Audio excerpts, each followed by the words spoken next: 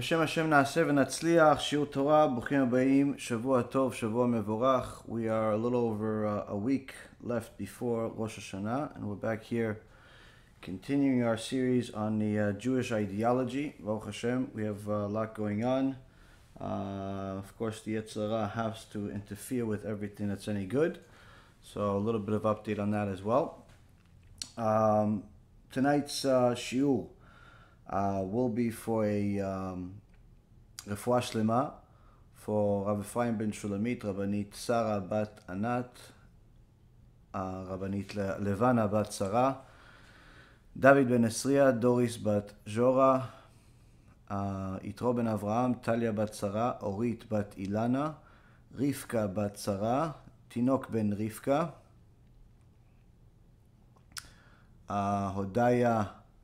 Hodaya bat Sarah, and also for a Atzlacha Rabba for Tova bat Chava, Chava bat Sarah, Michal bat Tova, Sivan bat Tova, Tanya Sarah bat Tova, Yosef ben Nabiha, Chaim ben Tanya, Nabia bat Rachel, Chaim ben Jamila, Eli ben Nabia, Julia bat Nabiha,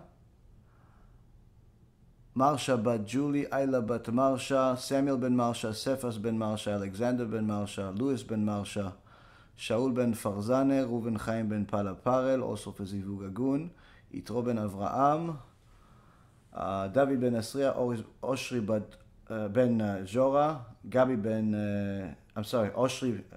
David ben Jora, Oshri ben Doris, Gabi ben Doris, Elad ben Doris, Joshua ben Noach, Netanel Yosef ben Avraham, Amir ben Shahin, and all of Am Yisrael, and all of the righteous Noahide, all of the people that continue to support us, that continue to help us do all the wonderful things that we're doing. Okay, so a little bit of update and we'll get to the business at hand, Bezat Hashem. We have our campaign, Baruch Hashem. We have a few 100,000 that we've already sent ahead of time to Eretz Yisrael to feed the people, Baruch Hashem, and a lot of people are already starting to collect the food that they need. It's a very lengthy process, takes a lot of work, Baruch Hashem, so thank you very much for all of the people that are behind it, that are doing everything, giving it to the people, making special envelopes for each and every family, making sure that we're giving it to the right people. For all of the people that want to support the Rosh Hashanah campaign to feed the people, if you have the means, please donate on bhrh.org. We have 3 different options. You can donate 4,000, a little over 8,000, and or 50,000. Whatever your pocket allows you to do it. Do it. It's for your own benefit, not anybody else's. The people that will eat one way or the other, but it's always nice that it's coming from your hand. May we all be on the hand that gives rather than the hand that receives.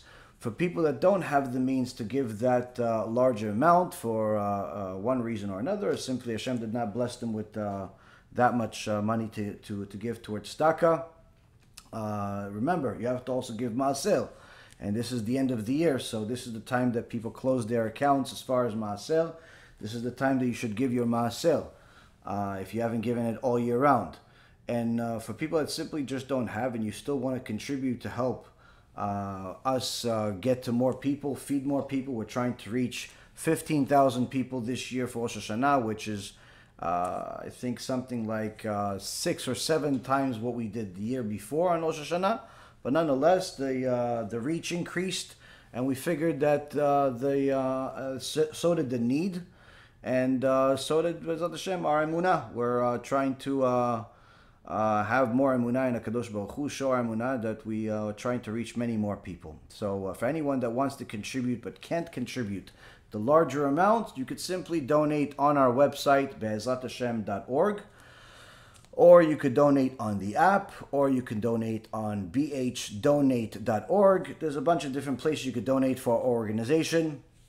And you could just simply send us a little text message or a note letting us know that you're donating for this specific cause if you'd like, for us to make sure that this money goes for that particular campaign. But either way, whatever you can do, do it. This is the time that people donate most of their money in Klal Yisrael during the high holidays, as we're all trying to make our account look as pleasing as possible in front of HaKadosh Baruch Hu when he's reviewing every single one of us like a shepherd reviews his sheep when he counts them.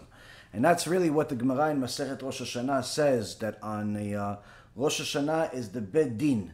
It's the judgment day. It's when there's the Bed Din, the heavenly Bed Din reviews each and every single one of us. And HaKadosh Baruch Hu takes each one of us as if we are sheep walking on a very, very narrow road. Off of where on the right or the left we would fall off of the mountain. And we have one way to go to the entrance for him to be able to count us and review what he has. This is how precise the actual accounting is. For anybody that wants better parnasah, for anyone that wants to find a good wife, anyone that wants to find a good husband, have a child, whether it's you have a major troubles in your hands right now and you want those troubles to simply go away, health problems, lawsuits, all types of issues, this is the time where all of it is decided. All of those people that are so worried about the coronavirus, or they're worried about the vaccine, or whatever else that they're worried about, this is the time to change the deen. This is the time where HaKadosh Baruch Hu decided last year that all of those people are going to die in whatever way they died. Whether it was coronavirus, or it was the vaccine, or it was any other way that Hashem decided, this is the time where HaKadosh Baruch Hu decides during Rosh Hashanah. So that's why a lot of people would try to sweeten the judgment in Shemayim by realizing that, okay, maybe we weren't the best that we possibly could be during this last year, but let's at least have a strong end. And that's why the custom is to do as much as possible during this time, do as much as possible tshuva, do as much as possible chesed, and that's in essence what we're trying to do ourselves. If anybody wants to join, they're more than welcome to. If they don't want to join, they could don't have to. No problem. No problem at all. But again, as we all know, that the Gemara also says that this is the time where HaKadosh Baruch Hu opens the book of the living and opens the book of the dead. Now, of course, to open the book of the living, we understand we're all here. HaKadosh Baruch Hu opens each one of our books to see what kind of actions did we do over the last year. Did we learn Torah? Did we do chesed? Did we keep Shabbat like we're supposed to? Did we say Lashon Hara? Did we say bad things? Did we watch our eyes? What did we do? What did we not do? He reviews each and every single one of us because we are the living. And based on that judgment, he decides a whole entire year for us of how much money we're going to make, or chas v'shalom, how much money we'll lose, how much we'll spend helping people, and how much time we'll have to use people's help, whether we will be the giving hand or the receiving hand. May we always be the giving hand. And the everything that a person has in his life, that's when it's decided whether they're Jewish or not Jewish. This is a judgment date for all of creation. The Gemara says that there's 4 different judgment days throughout the year. This is the main one for all of creation. So the key is to do as much as possible. Now the question is, fine, we know that he opens the book for the living, but what about the dead? Why does he open the book of the dead? They already died. They're already in heaven, or they're in Gehenom. Why do I need to worry once I die? Because in Judaism, we have a very clear understanding that life does not end here. Life is just simply taking a trip here where we get here to do some work, to gather as many mitzvot as possible. But real life only begins after life here in this world.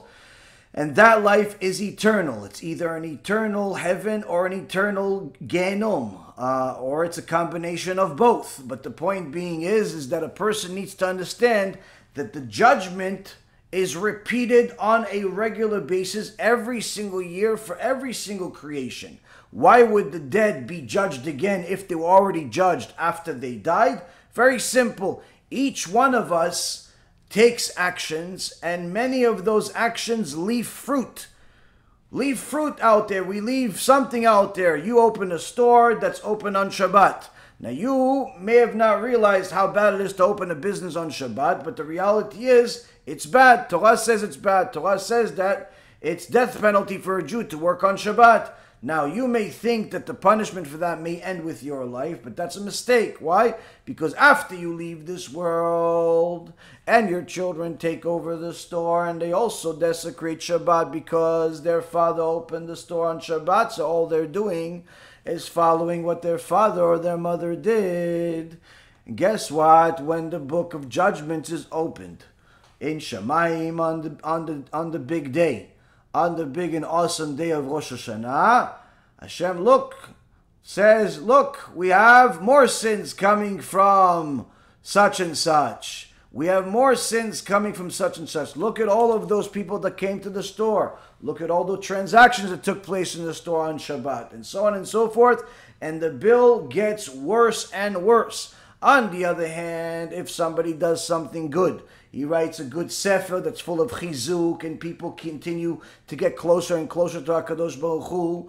If he donates money to help people do tshuva, if he does all types of kinds of chesed to help people, those actions are not just a one-time thing. Those actions bear fruits. You helped somebody do tshuva because you donated some money to Be'ezrat Hashem, you wrote a book, you helped somebody do a mitzvah, and so on and so forth. What happens? That person continues to do mitzvot even after you leave this world. So HaKadosh Baruch Hu opens the big book and he says, look at him. Look at Reuven over here. He wrote a book. That book, people continue to read it. People continue to get closer to Hashem because of it. Oh, look at Steve over here. He donated to help somebody do tshuva. Let's see what that other person is doing. Ah, this person, not only did he do tshuva, but he's still doing tshuva, and he's still getting closer to Hashem, and he's still putting on tefillin every day, and he's still saying bracha before he eats, and he's still giving charity every day, and he married a tzadikah, and they're having little tzadikim kids, and all of the merits for the entire family go to that person's account, that's Steve's account, that donated a few dollars to make sure that he has something built up in the next world. One person told me recently, listen, I know you left Wall Street, but for me, you're still an investment firm. You're an investment firm for my Olam Haba. I know my Olam Haba, I'm relying on you. That's where I invest my money. And Baruch Hashem, to have such responsibility, but nonetheless, it is a big responsibility. And people need to think twice before they invest in places they don't know. They invest in places they're not familiar with the work. All they see is they see a big website, but they don't really know where the money goes. And that's why I try to make it a policy at our company, at our organization, to show people all the different videos of people receiving food, of obviously constant videos that we publicize every single day with lectures and all types of tshuva stories and books and newsletters and all types of things where people can actually see their investments at work. And they could see it not only on themselves, they could see it with their friends. And it's amazing always to hear stories from all walks of people, from all walks of life, all corners of the world. Tell me, listen, I can't believe it. I went to the market and I ran into somebody and we started talking. Before you know it, you came up and he told me he knows who you are. He told me watch your shiurim. I didn't know there's people that watch your shiurim in Venezuela. I didn't know there's people watching your shiurim in Abu Dhabi. I didn't know there's people watching your shiurim in all types of places around the world, but there is. Ishtabach shimo la'ad. So that's the key. When a person sees other people are benefiting from that fruits, who knows if that particular person is only watching the shiurim because of you, because you donated a few dollars, because you shared that lecture. And the key is for a person to understand when you're investing in anything relating to tzedakah, it's very, very important for you to know that the money is used for a good thing and not just going to line pockets, not going to just build houses. Now the key is to understand that if you are dealing with Talmidei Chachamim, you're dealing with trustworthy people, then you have done all the work you need to do in order to make sure that your tzedakah is going to the right places. But unfortunately today, a lot of people are more inclined to invest into things that have a side benefit, where they'll invest their tzedakah money, their maaser, because they're getting some type of tax write-off. They'll invest their maaser because the organization is extraordinarily big, and they figure that if it's big, it must be doing something good. They invest because there is their friend invested. These are not valid reasons. You have to make sure that you invest your eternity money much more wisely than you do your physical money that stays in this world, whether it's in the stock market or Bitcoin or real estate. Before people invest in these things, they ask 5,000 questions. I know I was in the business for almost 20 years. People ask 5,000 questions before they send a few $1,000,000 or a few 100,000, whatever it is. They ask a lot of questions. They want to know where their money is going. Where is it going to clear? Who's going to hold it? How do I get it back if I want it? Do you this? Do you have email? Do you have that? But that, when it comes to donations, people write checks of tens of thousands of dollars without asking twice. Why? They figure, listen, this is a rabbi, this is a religious organization, it must be good. It doesn't really work that way. It doesn't really work that way. Even though there are many good organizations, there are many good people, unfortunately, there are also at least just as many criminals. That's just the reality of things, and people need to understand that. If you invested your money in a bad place, that means that you invested your money in an organization that, instead of helping people do tshuva, all they do is they tell people, listen, come to our synagogue and you can eat with us, drink with us, have a session to get drunk. We'll tell you you're going to heaven, and that's it. You, my friend, are not going to get any reward for that tzedakah that you gave. In fact, most likely you'll get punished for it. Why? Because you misused your tzedakah money, and Rabbi Nachman Breslev says people that misuse their tzedakah money are the equivalent of wasting seed. That's how bad it is to waste tzedakah money. So it's very important for a person to understand that whole movie of Tikkun Abrit is not just about, wasting seed physically, but it's also wasting money. People invest in simply the wrong places. They'll donate an endless amount of money to the local shul that doesn't need it. They'll donate an endless amount of money to an organization that says, we are taking kids out of public school and into yeshiva. Okay, great. How many people did you get last year? Oh, we got 300 kids to go to yeshiva last year. Wait, but you raised $3 million. You raised $3 million for 300 kids? $3 million, you might as well open a yeshiva. But people don't ask those kinds of questions. Why? Because they don't think, unfortunately. It's important for people to understand that if you're going to donate money, this is your eternity. This is your eternity. Now, of course, a person would like to believe that the people that are pitching him to invest in his tzedakah are good people. And yeah, sometimes they are, but sometimes they're not, or sometimes the people behind the scenes are not. So you have to make sure you know what you're doing. Now, this has a lot to do with everything that the Chazon Ish is talking about. Why? Because now that we're getting to the end of chapter 3, in this Emunah V'Bitachon Sefer, we see that the Chazon Ish is not just a person that spoke, but rather a person that did. Everything that he's writing here are things that he himself saw, he himself did, he himself practiced. And there are endless stories about the Chazon Ish and his Kedusha and how he lived his life to give us a little bit of an example of what it means to be a person that has not only knowledge of the Torah as far as halacha, but also knowledge of how to practice it, which is from Musar. Because there was once a story we've said before, but it's worth to say again, that the Chazon Ish was invited to a very big wedding event. And of course, when people found out that the Chazon Ish is coming, surely everybody made sure to RSVP. The Gedol Hador is coming to a wedding.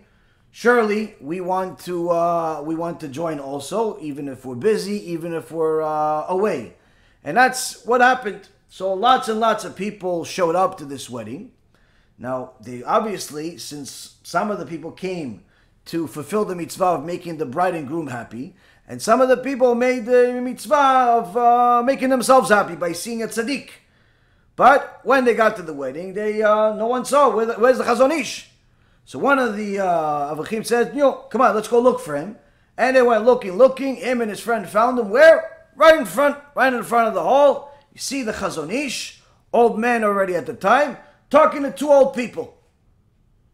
talking to them, and of course the Talmidim, they're interested. What does the Chazon Ish talk about? Maybe these are two angels, because we know from our Masoret, we know that the Chachamim, sometimes they talk to angels, sometimes they talk to different types of tzaddikim that come to them in strange places. Maybe these are two angels. Maybe he's talking about Kabbalah. Maybe he's talking about some big deen that's happening. So they peek in a little bit, try to listen in to see what does the Gedol Hador talk about to two older people, one man and a woman, and making hundreds and hundreds of people, among them many other Talmidei Chachamim and rabbis, waiting for him to enter. And they see he's talking and talking and talking, and as they listen in, they hear the Chazon Ish say, a little bit of the red buttons, 500 of the red buttons, and then 300 of the black buttons. And the string, make sure that the string is this type of string, and it's strong. And then you take this type of fabric, and that type of this, and this type. They're not really, these Talmidim are like, well, I don't know if this is Kabbalah, or we have no idea what he's talking about.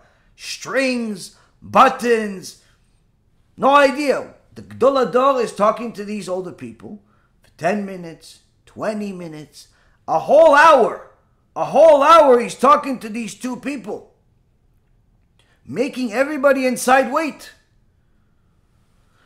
Surely something was up. But what is he talking to them about? All types of fabrics and buttons and strings and different colors. Would the Chazon Ish start a supermarket? What was he starting a Michael's store that's going to sell all types of tchotchkes? What is this?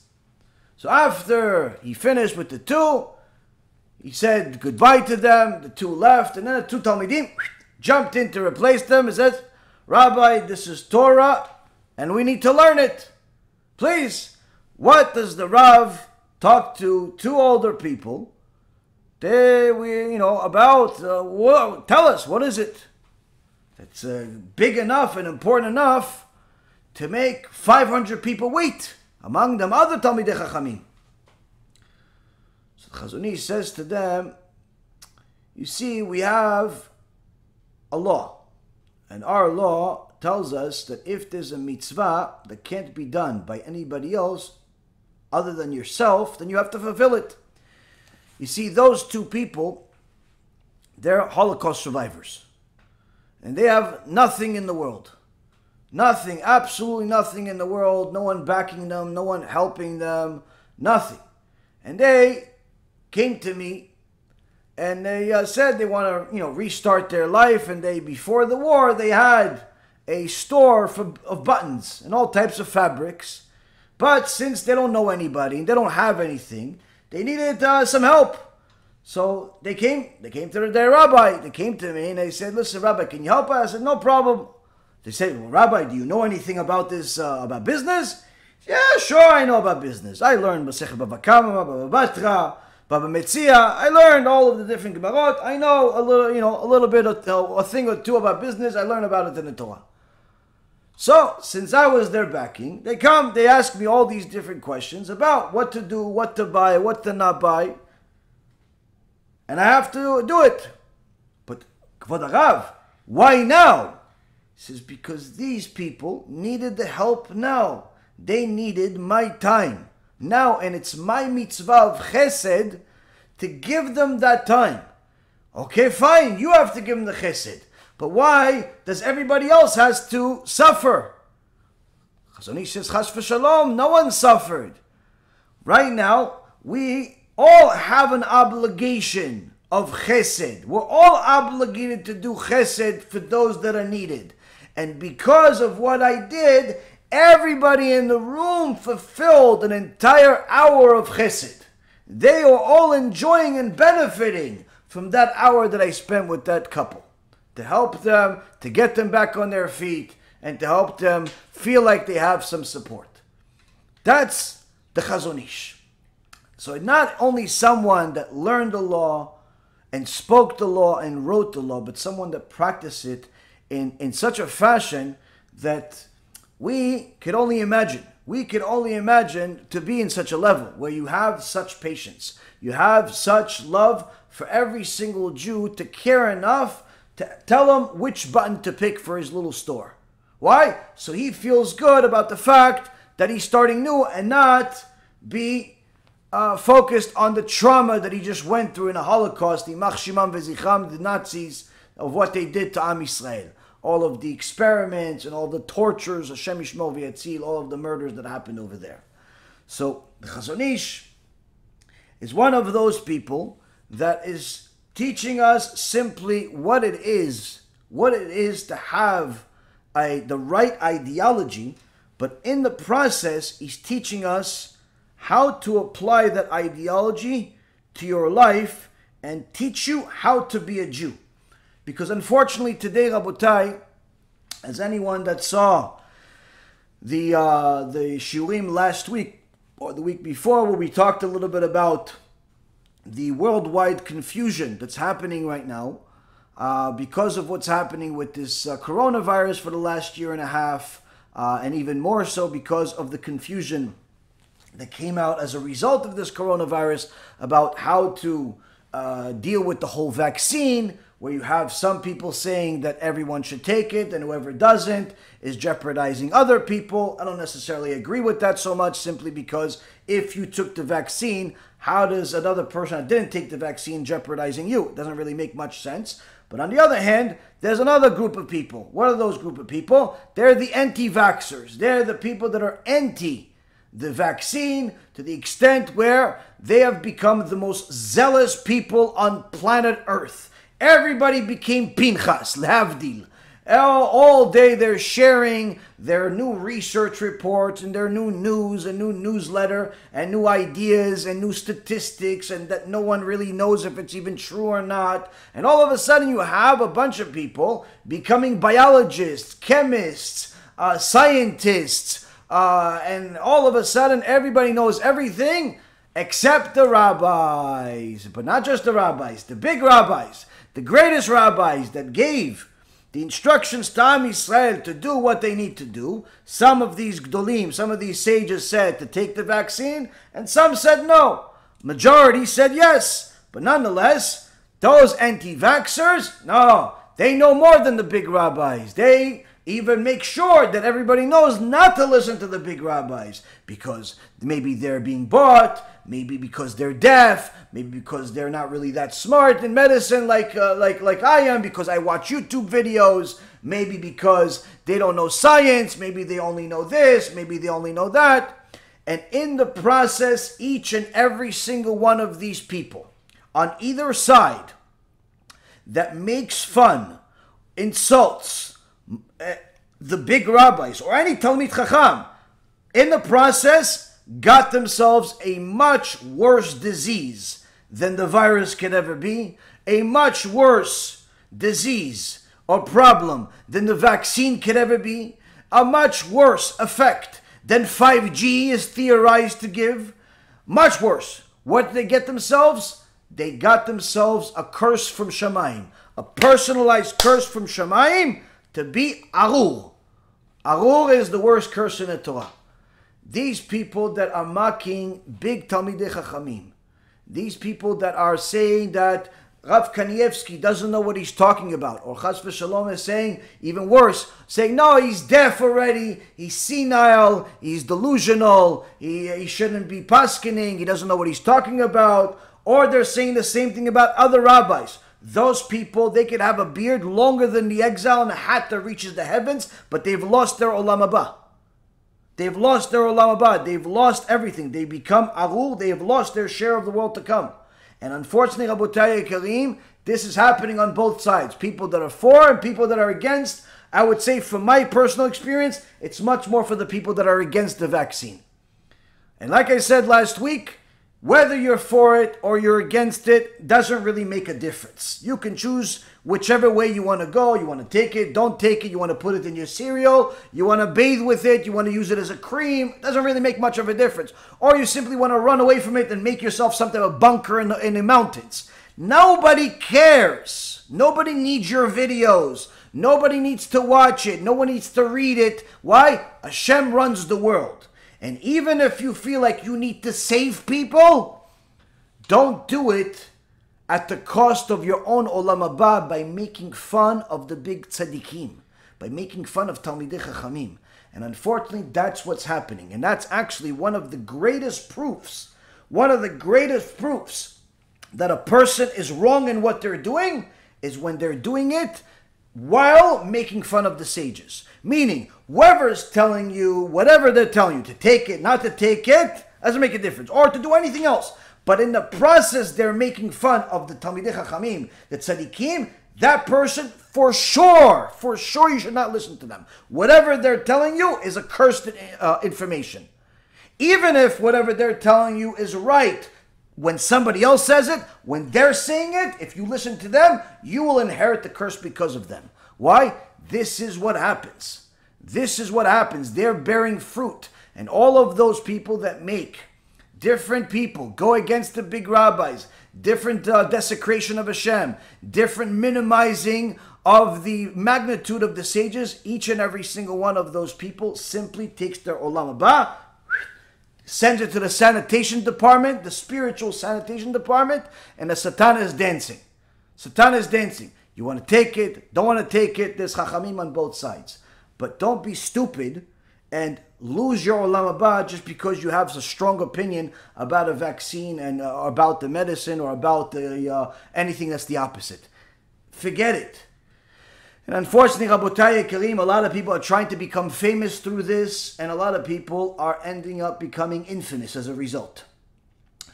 And this, Rabotai, is one of the topics that the Chazon Ish is now telling us about. What is this? A person that has wisdom, not a stupid person, but that wisdom is lacking. There's a wisdom test in Judaism. There's a wisdom test. But that wisdom test is not the same type of wisdom test like you have an IQ test, where people say, oh, this guy got certain complicated problems right, in a certain type of fashion, in a certain type of timing. His IQ, according to our estimation, is 180, 185, 200, 215. He's the smartest person in the world, so on and so forth. Could be the smartest person in the world according to your IQ, but could also be the stupidest person in the world, like Stephen Hawking, Zimach Shimo, that died an atheist. Now, at one point in his life during the 1980s, he said that he believes in intelligent design, but later on changed his mind and died an atheist. And until this day, he is facing the God that created him, while the God that created him is punishing him to no end, and telling him, well, I don't believe in you, I don't believe in you, while he's being burned alive all over again, day in, day out.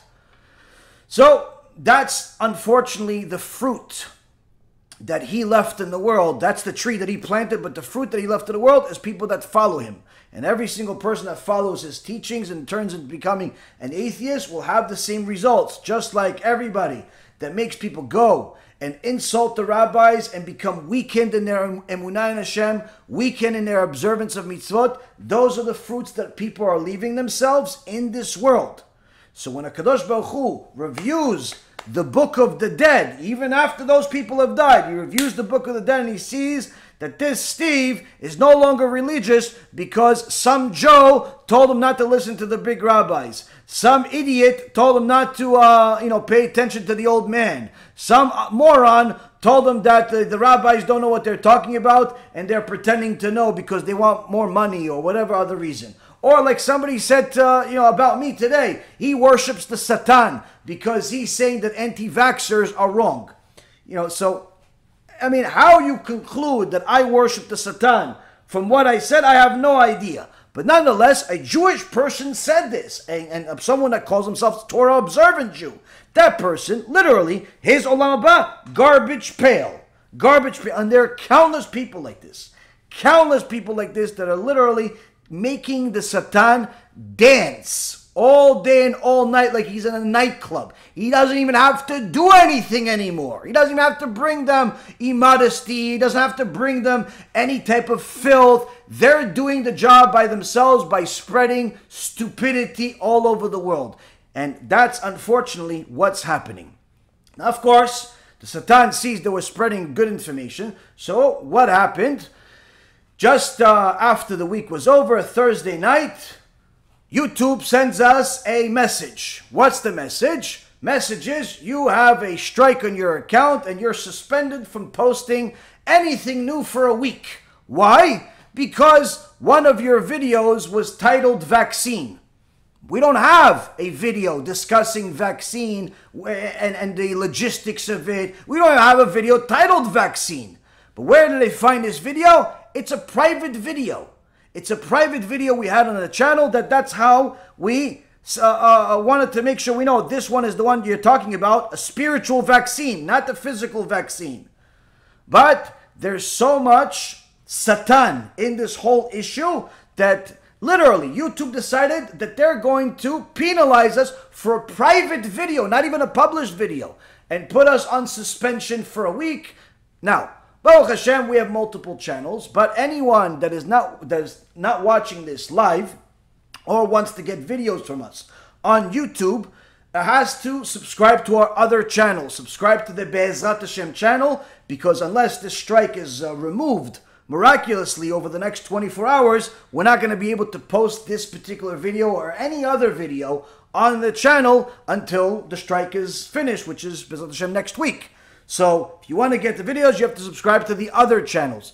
The app, Be'ezrat Hashem, should be able to get the videos. I don't think there should be any issues there. But nonetheless, you see how the Satan is working hard. People are publicizing all types of stupidity all day and all night, and they continue running rampant with them. We don't even publicize anything about this stupidity, but because there's a video that has the word vaccine in it, but it's not published. No one ever saw it other than us. No one even made the name up other than us. We just decided that for record keeping, we're just going to title this for a future release. Oh, Satan sent something. Why? Because this is the most important week of your life, Rabotai. This week is the most important week of your life. If you get the right messages this week that are going to help you prepare for Rosh Hashanah to do serious tshuva, you can sweeten your judgment. If you miss the point during this week, you could miss and waste your entire Rosh Hashanah. This week we're also supposed to release a major film called Chibut HaKever. Surprise film we've been working on for months, and it was supposed to be released this week. Be'ezrat Hashem, we'll try to release it anyways, but it only makes sense if a lot of people subscribe to the other channel, and it's not just going to go to a 10% of the people. Either way, people need to understand that this whole issue is nothing new. This whole issue is nothing new. Why? Because it doesn't have anything to do with the virus. It has to do with Emunat Chachamim. It has to do with Yirat Shamayim. These are two major issues that the Chazon Ish has repeated time and time again, and again repeats today. Where Chazon Ish says, indeed, Ve'omnam en teilat ba'ala halacha ha'aguna ela אם כן קדמה לו יראתו לחוכמתו, ואין חוכמת התורה שרויה בלב אטום, כי עיקר טעמה בעדינות הנפש, המתעלה למעלה מחמדת בני תמותה, ומשוטטת בעולמות עליונים, התואמת טעם השתוקקות למקור החוכמה, השואפת לתבונת אין קץ, המשתעשעת בחק החוכמה ובחולת אהבה. Translation: Indeed, the glory of a person learned in halacha, because that's what we've been talking about over the last few chapters, is not justified unless his wisdom is preceded by fear of heaven. So the first statement already is an atomic bomb to many speakers, many rabbis, and many people in the world today that think that fear of heaven is like a frowned upon, a small, level to reach. You shouldn't really focus on it. You should focus on loving HaShem and all types of other mumbo jumbo. Here, the Chazon Ish says simply, a person that knows books by heart, knows the entire Shas, knows Shulchan Aruch, knows Poskim, if he does not have fear of heaven, all of his knowledge is simply worthless. Worthless. Just like it said last week in the parasha. Last week in Parashat Ki Tavo, HaKadosh Baruch Hu gives us a series of curses that, to be honest with you, you wouldn't even want on your own enemies. When you understand what kind of curses these are, that HaKadosh Baruch Hu curses people that go against him. All types of diseases, strange deaths, sufferings, starvation. I mean, literally, the worst of your nightmares does not have these curses. I promise you. The worst of your nightmares, the Holocaust, fulfilled these curses. But usually, most people didn't experience all of them. Here he's saying a person literally can receive all of them for going against Hashem. It's much a nightmare. And after these curses, after these horrible things that scare any normal person to death, simply, Moshe Rabbeinu says to Am Yisrael, at the end of the parasha, chapter 28, verse number 69, Ele divrei habrit, asher tziva Adonai et Moshe lichot et bnei Yisrael, be'eretz Moav. These are the words of the covenant that Hashem commanded Moshe to seal with the children of Israel in the land of Moab. In so many words, this is not a scare tactic, but rather this is a promise. This is part of the covenant.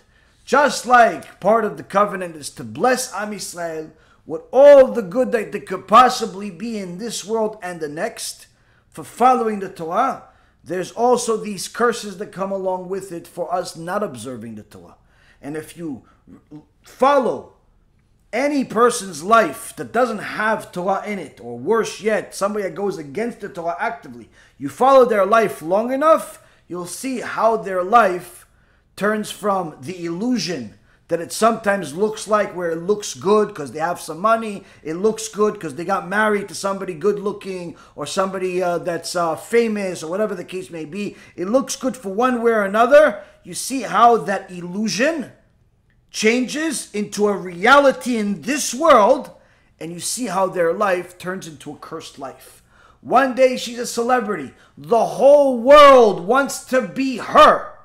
Everybody wants to be her. People start moving their body just because she moved her body. People start painting their face in a certain way just because she painted her face. It looks like she's happy because Forbes is showing she made X amount of money. It looks like she's happy because there's different albums and different shows and different attention that she's getting everywhere. It looks good. And then it's reported, oh yeah, she's addicted to drugs. Oh yeah, her husband, yeah, he's not a husband anymore. He's an ex-husband. Number 2 ex-husband, not the first. She already divorced one. This is ex number 2. Ex number 3 coming soon. Yeah, but she didn't get married. Yeah, she'll get married and she'll get divorced again. And you see how their life simply turns into a nightmare. Just cursed. The kids are not sure what to do with their life. The parents are alone and miserable, addicted to all types of things, going to all types of institutions for somebody to help them, for somebody to save them from themselves, from some addiction they have, psychological addictions, physical addictions, both. They're miserable, they're depressed, and the only time they look happy is when there's somebody taking a picture of them and they could show that illusion that only really lasted for 30 seconds while they were taking a picture, but that's it. Before it and after it, the real reality of a nightmare is there. The divorce is there, the addictions are there, the misery is there, the depression is there, the loneliness is there, everything is there. But the illusion that's in a picture, that's what people see. So HaKadosh Baruch Hu says to us, this person that went against me, this family that went against me, these people that went against me, don't think that they're only going to get punished in the next world. They'll see a curse in this life. And if you follow people long enough, if you're old enough and you follow people long enough, or you just simply follow history, you see people's lives, you see every single one of them lived a cursed life. Cursed life with little to nothing to talk about. The average person You compare the average secular person to the average Avrech Ben Torah. Let's compare the two. The best of this one versus, let's say, the best of that one. The best of this one, you have somebody that's a celebrity. You have somebody that, I don't know, is somebody that so-called made it in the world. People look up to him. People look up to her. There's all types of magazines with pictures on them. All types of people making sins because of that person. All types of things. Fine, okay. So that phase passes after a few years usually. 1 year, 2 years, 3 years, 5 years. At the best, maybe a little longer, but 99% of them don't even last that long. Your average football career in the NFL lasts 4 years. And the money lasts 3 years beyond that. That's it. I wrote a few papers about the money that athletes make and lose during their lifetime when I was still on Wall Street. Literally, your average person in the sports, in the NFL, in baseball, and other sports, is literally a living tragedy. Career lasts usually less than 4 years. Most of them are around 2.5 years. Some are as long as 4 years, some much longer, but that's a rare event. Your Mannings and your other types of athletes that have been in the sport for 20 years are a rare event. Most of them last only about 2.5 to 4 years, depending on the position. Most of them are going to make a fortune. They're going to make $50, $100 million or more. And most of them, almost all of them, by almost all of them, I mean almost 90% of them are going to lose every single penny that they made. Meaning, the entire fortune, the entire $100 million they made, or $150 or $200 million they made, within 2 to 3 years of their retirement. Which means that their whole first 20 years of their life, they worked to get to this place. And they're going to benefit from this place for, at the best case scenario, 7 years. And it's really not even 7 years, because during the end, when you're losing everything, you're not enjoying anything. But the point is that after that, they're a has-been. They're just hoping for somebody to call them so they could show up and maybe make a few dollars for showing face in some Haagen-Dazs commercial or something. They're just hoping that somebody calls them and they could put their face on some potato chips. They're hoping somebody's going to call them and they could put their face in some watch commercial. That's it. They're hoping someone's going to call them, but in reality, the rest of their life, misery. Most of them don't actually have many skills, so they can't do much. Some of them become broadcasters. 99% of them don't. They go back to doing nothing. A lot of them become complete degenerate gamblers and losers. And that whole thing, that whole blessing turns into a curse. Same applies in other places, other fields, Hollywood and so on. And you see that if you follow their life, it just simply turns into a curse. Even if they have bigger success with more money and in a different field on Wall Street or in some type of company or whatever, you see how their life is. They started off with humble beginnings in some garage. It all looks great. They made it. They're on CNBC. They're telling everybody their idea. Everybody loves it. Everybody's buying into it. You know, they're happy. Their spouse is happy. Everybody's happy. Shareholders are happy. Everybody's making it, printing it, all types of magazines. Once that phase is over, you start seeing the curse begin. Suddenly, a wife of 25 years doesn't want to be with them anymore. The husband of 30 years is cheating on them. The kids, half of them are addicted to drugs. The other half are, have all types of desires that you want no human to have. And each and every single one of them has to go to some type of unique institution to deal with their tendencies and all types of strange things that they have. Strange beliefs, strange addictions. And you see that suddenly the money doesn't matter anymore. Some of them start becoming paranoid, like the guy from McAfee antivirus. The guy made billions and billions of dollars only to go to prison and live his life like some type of fugitive, because he was a fugitive, and only to get murdered or killed or whatever it was, and like some bum in the street. Like even the money that he made, he couldn't really enjoy.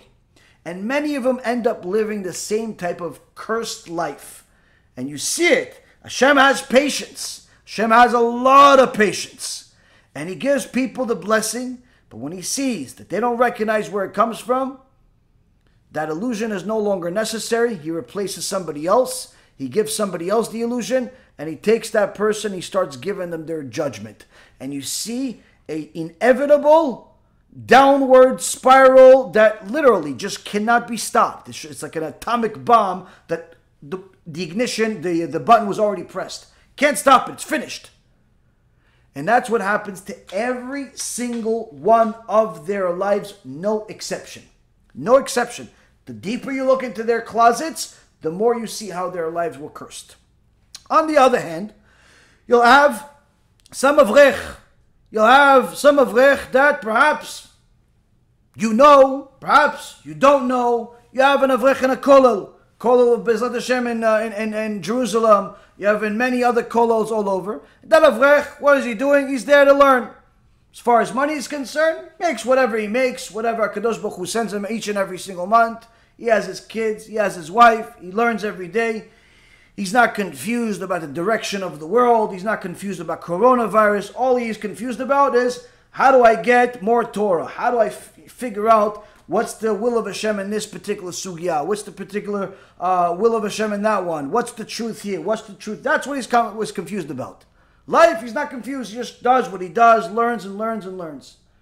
Now, some of them, Baruch Hashem, will have the merit at some point to write a book. Whether that book will be famous or not, that's only Hashem decides that. But they write a book. They write a sefer. Someone's going to read that sefer. And guess what? After they live their life in this world, when HaKadosh Baruch Hu opens their account, what is he going to see? They live their life. They have their troubles. They have their good. They have their bad. But they definitely don't live a cursed life. They don't have some downward spiral, some divorce cases, drug addictions, sick types of addictions to all types of weird things. No, they don't have that. You're never going to hear that a Talmid Chacham has a desire to do any of these strange things that the Hollywood does. Never going to hear that. Sure, you're going to have certain people within the religious community have their minds off, but it's never going to be a Talmid Chacham. It's never going to be a real big scholar, and even if you found one in history, it's not going to be a large number. It's going to be minor, like statistical anomalies. Because generally speaking, what they live is a blessed life.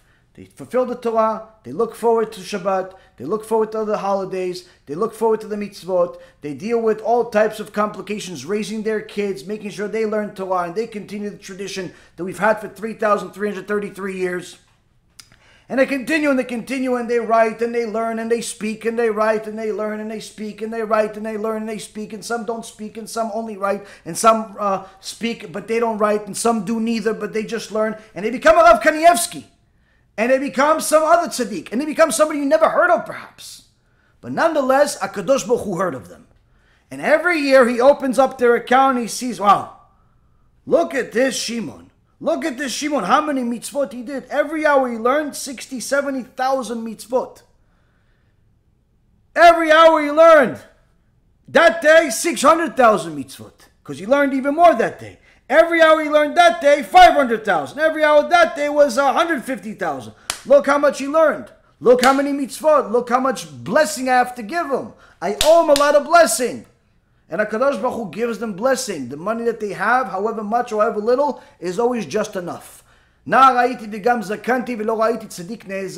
HaMelech says, I've been young, I've been old, but I've never seen a tzaddik starve to death. Unless there's a decree from Shemayim for everybody.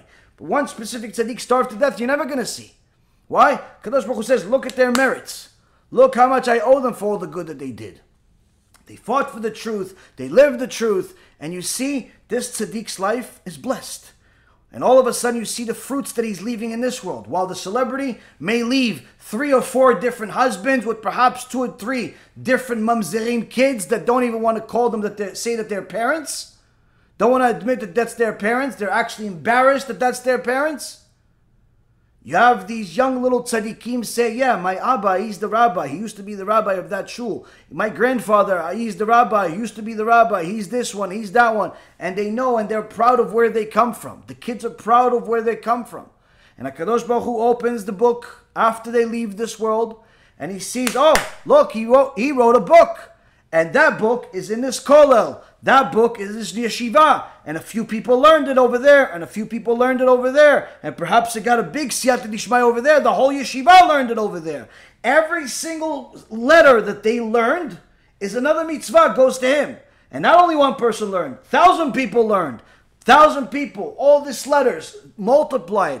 And he keeps getting lifted higher and higher in Shamayim. Never ending. The elevation of that soul never ends. And many of them even merit to have their souls elevated in this world. One of the tzaddikim that perhaps you've never heard of is Rabbi Ephraim, our own dear Rabbi Ephraim, his grandfather on his mother's side. He was one of the Chachamim of Tunisia. His name was Rav Chanus Yamin. Rav Chanus Yamin was one of the Anashim HaKadoshim in Tunisia, and he had a very righteous wife, and he's the great-grandfather of Rabbi Ephraim. One time, he comes into his room, and he sees, instead of the typical cup of coffee, he sees there's a bunch, maybe a dozen or so. And he says, Rabbanit, Mazeh, why so much? I'm only here alone. I just went to over there and I came back, I see all this coffee. So the Rabbanit says to him, she was a Ishat Mimah Tzadikah. He says, no, this is for your friends that are with you over there. I saw you studying with all the people over there, so I brought cups of coffee for them too. So the Chacham Yamin says, I didn't know you see them too. Okay, they don't drink coffee, hon. They don't drink coffee. He's studying already with neshamot of tzaddikim that come from Shemayim to learn Torah with him. They don't drink coffee though. They don't drink coffee. But you have to have special holy eyes to see them. He didn't know his wife sees them. He saw his wife is getting the full merit of his Torah also. These tzaddikim, Rabotai Yekarim, is what our Masoret is from. These people keep going higher and higher in Shamayim. Whether you heard of them or you didn't hear from them, this story, it's giving chizuk to anybody, will elevate his neshama, Chacham Yamin, that already is higher than high. Already in Shamayim with his kedusha and all the Torah that he learned and spread in the world, his neshama will go even higher as a result of this. Why? It gives chizuk to another person to understand how much to appreciate Chachamim. Needless to say, how much to run away from people that are making fun of Chachamim. And not just ordinary people. I'm talking about big Chachamim people are making fun of. Now how do you know who's the Chacham? Says the Chazon Ish.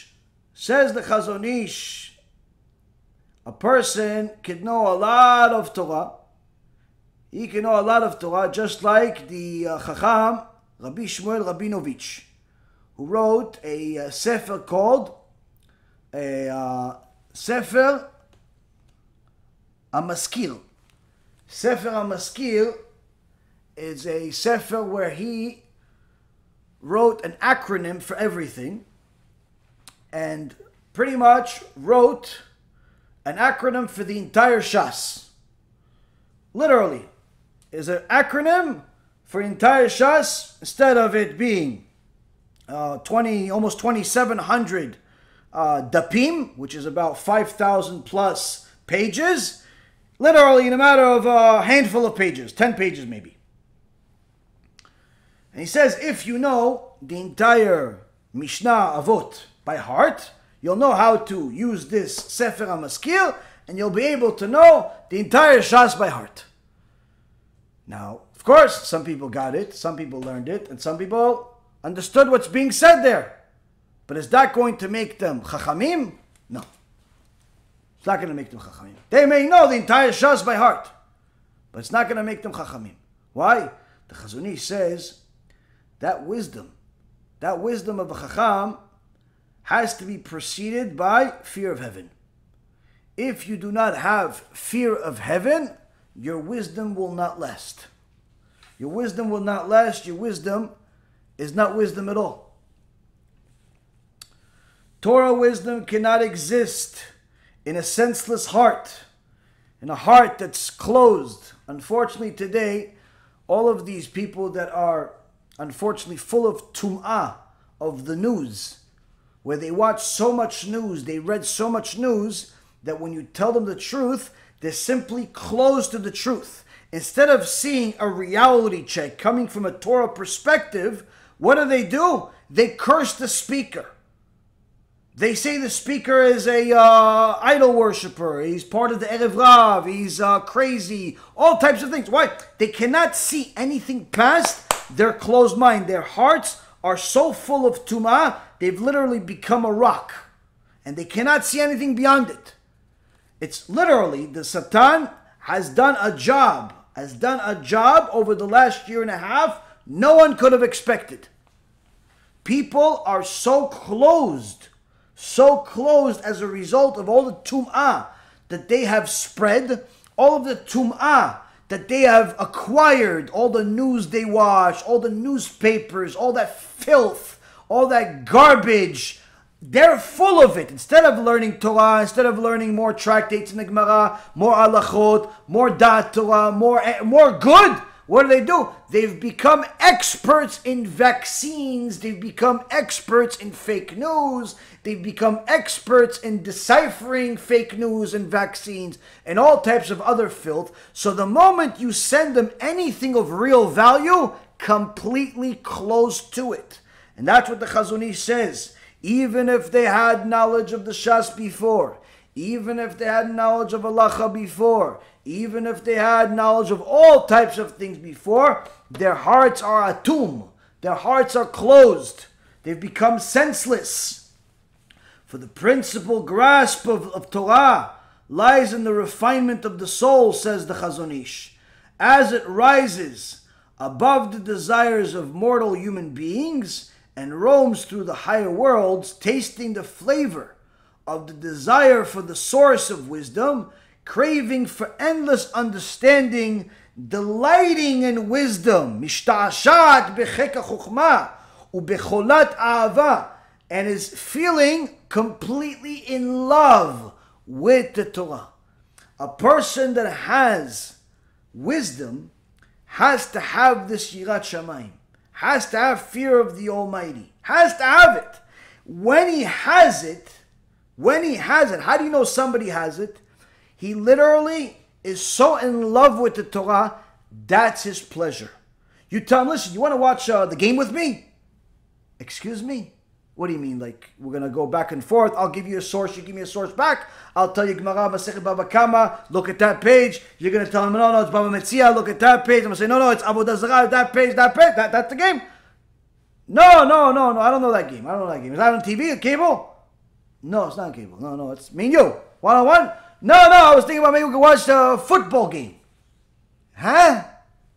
Football? Why would I want to watch people hit a ball? Like, how is that going to better my life? No, it's playoffs. Who? Play who? What are you talking about? Why would I want to watch a playoff? How is that going to better my life? How is that going to give chinuch to my kids? How are my kids going to find better shidduchim? How am I going to acquire wisdom? What would I say to my Creator when I meet Him? That I spent the time that He gifted me watching a bunch of oversized men try to kill each other for a piece of leather. What am I going to tell Him? That's what you sent me to the world. Somebody's going to ask me, what wisdom do you have about life? What am I going to tell him? Oh, wisdom? Got a lot of wisdom, sir. What kind of wisdom do you have? If you're going to buy a melon, that melon, make sure it has a dry leaf attached to it. Don't buy the melon too early in the season. Well, that's your life's wisdom? How to buy melons? Well, I could also tell you, tractors, they may look good, but you got to check that engine. Don't just buy it just because of the way it looks, because it got big tire. That's your life's wisdom? Well, listen, you may have to check with the brothers and the sisters and the cousins before you decide where you're really going to live. That's your wisdom in life. How to pick houses, how to pick melons, which tractors to buy. That's your wisdom in life. Well, listen, the best website right now is Twitter. That's really going. A lot of people want to see what I have to say. That's your wisdom in life. A website, a melon, a tractor. This is your wisdom? This is what you've acquired after 50, 60 years? Well, buy low, sell high. How do you like that one? Wow, you invented that one? Buy low, sell high? Oh no, I think somebody else did it, but I use that. And how many times did that work for you? Buying low, sell high. Well, you know, son, it never really actually worked for me. I tried buying low, but I never ended up buying low. I ended up buying high. And I sold low. Oh, so you know it, but you don't know how to use it. Yeah, something like that. And that's what most people are. Literally, completely clueless. Clueless. They have lived an entire life and they have nothing to say for it. All they can tell you is all types of filthy stories that they've experienced in their life of how they took advantage of certain people people that didn't expect them to, or they did all types of other, unholy things. But to teach you something of wisdom, they don't have any of that. They don't have any of that. A chacham that has yirat shamayim, all he has is wisdom. All he has is wisdom. Why? Every day he learns more and more and more of what HaKadosh Baruch Hu wants him to learn. So if you ask him about business, he'll tell you about business. He'll ask him about marriage, he'll give you information about marriage. You ask him about children, he'll give you foolproof information about children, about marriage, about everything. Why? It's all here. It's all here. It's all the wisdom that we acquire from the Torah. And after he leaves the wisdom with his children, with his grandchildren. And he has something to be proud of. What does a person that made $5 or $10 million have to be proud of? The money that he made, he can't take with him. The kids that he has are sometimes embarrassed to admit that he's their parent or she's their parent. Why? Because at 65 years old, she started pretending she was 16 years old. She didn't like getting older. So the kids, little by little, started distancing themselves away from her because they didn't want their 65-year-old senior citizen parent to walk next to them because they knew the truth that she's not 16, she's 65. And really, everybody else knew that she's 65, but nobody else wanted to say anything because she had a lot of money or she was somebody they felt bad for. But that's the reality. What does she leave behind? What does he leave behind? Nothing. Nothing of value. Nothing of value. That when their judgment in Shamayim is reviewed, HaKadosh Baruch Hu opens the book of the dead and all he has is rotten fruits that those people have left.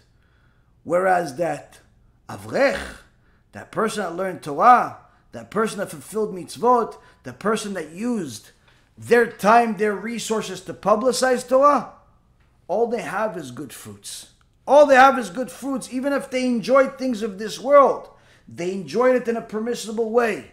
Even though they were extremely wealthy materially in this world, they invested a certain amount of money into Torah and they used the money the right way, in a kosher way, and they made it in a kosher way. They had yirat shamayim. They had that fear of heaven that's going to tell them which way to go, right or left. Do I do this deal or not do this deal? This deal is legit, I'm going to do it. It's not legit, I'm not doing it. Yeah, but you can make a lot of money. Sure, I can make a lot of money in a non-legit way, but I'll also go to Gehenom. So, not interested. HaKadosh Baruch Hu says, Midvar sheker tirchak, from a thing of lies, run away from. I don't want to make money in a filthy, lying way. But unfortunately, a lot of people don't think that way because they don't have any wisdom to begin with. They're not trying to acquire wisdom. And even if somebody tried to show them any type of wisdom, since they have no fear of the Almighty, they run away from wisdom. And instead, they have a very, very abrupt response to wisdom that comes to them face to face, where they start insulting wisdom. They start cursing at the wisdom. They start hating the wisdom. And even Rabbi Akiva, before he became Rabbi Akiva, he himself said that before he became Rabbi Akiva, he hated the Chachamim much more than everybody else. He wanted to bite them like a donkey. Much more vicious, much more painful than the bite of a dog. Why? Because Rabbi Akiva didn't know what wisdom was. So he lacked it. He lacked wisdom and he lacked the fear of heaven. So therefore, when he saw that the wise people have such a blessed life, that they're getting kavod from everybody, even if they don't have a lot of money, everybody honors them, everybody respects them. They have a certain aura about them, a certain light about them. And he is just a shepherd. He doesn't understand why there's so much of a difference between him and them. So what if they read a few books? What's the big deal? He doesn't understand the blessing that comes with it. And you see, Rabotai Yekarim, when a person learns Torah and applies everything that he sees in the Torah to his life turns into a blessing. Why? Because he's not only going to apply the nice stories, he's also going to apply the tough stories. In last week's parasha, we had a whole series of curses. A whole series of curses that we are obligated to study each and every single year. Even if you're 6 years old, first grade, you have to read this parasha. Same exact thing after you've read it already for a few years. You're 13 years old, you just did your bar mitzvah, you have to read this parasha. 25 years old, you'll have to read this parasha. You're Rav Kanievsky, already in your 90s, Yishtabach Shimo, already read the Shas countless times, already read the Chumash countless times. You still have to read this parasha and apply each and every verse to your life. To your life. Why? Because this fear is how a person is going to test whether they've acquired wisdom or not. Hence the reason why after all of these curses, not only does Moshe Rabbeinu say this is the covenant, but he also says, "V'lo natan Adonai lachem lev ladat ve'enayim lirot ve'oznayim lishmoa ad hayom hazeh." In chapter 29, in verse number 3, Moshe Rabbeinu says, "But HaShem did not give you a heart to know, or eyes to see, or ears to hear until this day." When is this day? The day that you understood the obligation you have in fearing the Almighty. Without understanding that fearing the Almighty is an obligation from HaKadosh Baruch Hu, a person simply has no capability of understanding their purpose in the world. No capability of appreciating wisdom for what it is. No capability for understanding what Musar is. You see, many times you'll have certain rabbis or speakers or coaches or whatever they're called today try to please the crowd. Try to talk to the crowd in such a way that they're going to get fans. And many times, in the process, they'll throw the entire Torah in the garbage by telling people that are completely wrong. Such as that Gehenom and punishment is limited. Everybody goes there, but it's only a washing machine. Either way, maximum amount of time you'll go there is 12 months, even though the Torah itself says otherwise. And I'm not just talking about the oral Torah. I'm talking about the written Torah. It says otherwise. The written Torah says that Gehenom can be eternal. Hence, Parashat Korach. Korach is in Gehenom until this day. If Gehenom was maximum 12 months, why is Korach in Gehenom until this day, 3,333 years later? Why does the Ramak say that Gehenom, saying 12 months, that's only a name of a place in Gehenom? It's not an actual sentence. Why does the Ramban write in Shara Gmul that anyone that says that Gehenom is 12 months is 100% a heretic that is calling God evil, an evil God? Saying that Gehenom is a maximum of 12 months and giving all criminals the same judgment turns God into an evil God, says the Ramban, 800 plus years ago. But yet you have people publicizing this nonsense as if it's Torah Sinai, as if Moshe Rabbeinu says that Gehenom is 12 months.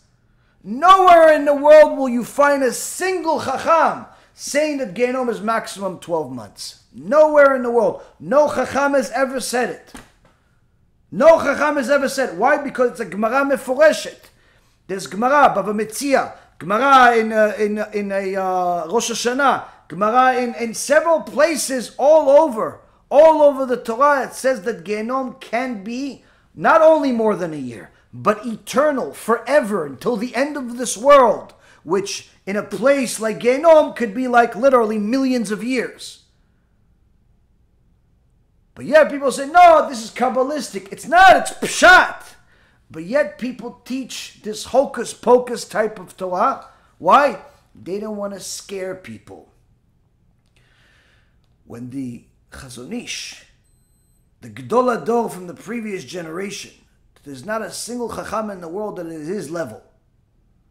The Gedol Ador is saying that if you want to measure whether you have wisdom or not, that measuring tape is called Yirat Shamayim.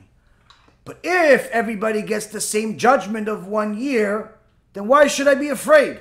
Whether I murder, I rape, I steal, I violate, I'm going to get maximum 12 months, one way or the other, so why should I be afraid? Says the Chazon Ish, you don't have the truth to begin with if you think it's only 1 year. There's no such thing as 1 year in Gehenom. Only a little fairy tale that calls himself rabbi or speaker or motivator or whatever he calls himself says that you're never going to find a single chacham in the world write that. You're never going to find a single Sefer Musar, Sefer Halacha, Sefer Hasidut, Sefer Chokhmah ever say such stupidity. And in fact, you'll see the opposite. In fact, if you want to acquire Chokhmah, you have to acquire Reshit Chokhmah. What's Reshit Chokhmah? One of the most fundamental Musar books out there. So much so that Rabbi Nachman Breslev was proud that he completed the Reshit Chokhmah 400 times. That was his pride and joy. He didn't tell his students how many times he read the Gemara. He didn't tell his students how many times he completed the Shulchan Aruch. But he was proud to tell his students that he completed the Reshit Chokhmah 400 times. There is a Musar book that I have with all types of Chachamim talking about what kind of Musar they learned. Literally, 8 out of 10 of them say that the Reshit Chokhmah was like literally right next to the Chumash for them. They were learning Chumash and Reshit Chokhmah. Chumash, Reshit Chokhmah. Rav Ovadia Alav Shalom, wrote commentary on Reshit Chokhmah at 9 years old. 9 years old, he not only read Reshit Chokhmah, but he already wrote commentary on it at 9 years old.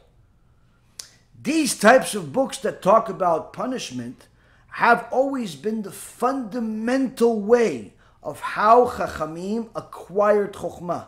Why? Because unless you are going to make your neshama more soft, like it says over here, the Chazon Ish says that the Chokhmah is going to come be'adinut hanefesh. Adinut hanefesh is when you're softening your neshama, you're softening that hard character, you're softening that anger, you're softening that arrogance, you're softening that jealousy, you're softening all those characters little by little. And as you're softening your horrible traits, you're making an opening for wisdom to enter yourself. People always ask, what's the trick to knowing all these sources? What's the trick to learning so much? The trick is work on yourself. Work on your character traits. Soften yourself. I don't mean become soft like people can kick you in the face and you won't say nothing. Soften your traits. Know when to apply this and know when to apply that.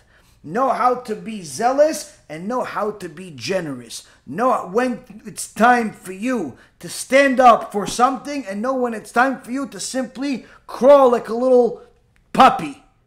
There's a certain time and place for everything. Soften yourself. That's how you're going to make room for Chokhmah. How could a person soften themselves? What? They could just tell themselves, listen, I don't want to be arrogant, and therefore they'll stop being arrogant? Or say to themselves, I believe in myself, I'm not going to be jealous anymore, and you think that's going to help something? You think that if they say, oh, I don't want to be, stingy anymore, that's going to help you in any way? No. The only way to soften your character is to first and foremost realize not only that it's wrong, but the cost of being wrong. Being wrong, if there's no cost to it, who cares? Who cares? You could tell me, listen, killing people is wrong. Okay, that's your opinion. It's your opinion it's wrong to kill people. Maybe my opinion is otherwise. Hitler said that killing people is nothing wrong with it, as long as it's not his people. If it's Jewish people, if it's people of color, if it's people that have deformities, he actually thought it's a good deed to kill them. Who are you to tell him otherwise?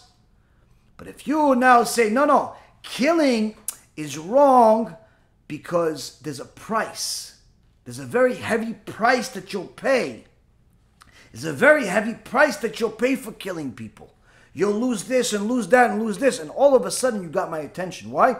Because just telling me something is wrong is simply not enough. Telling me not to speed is not enough.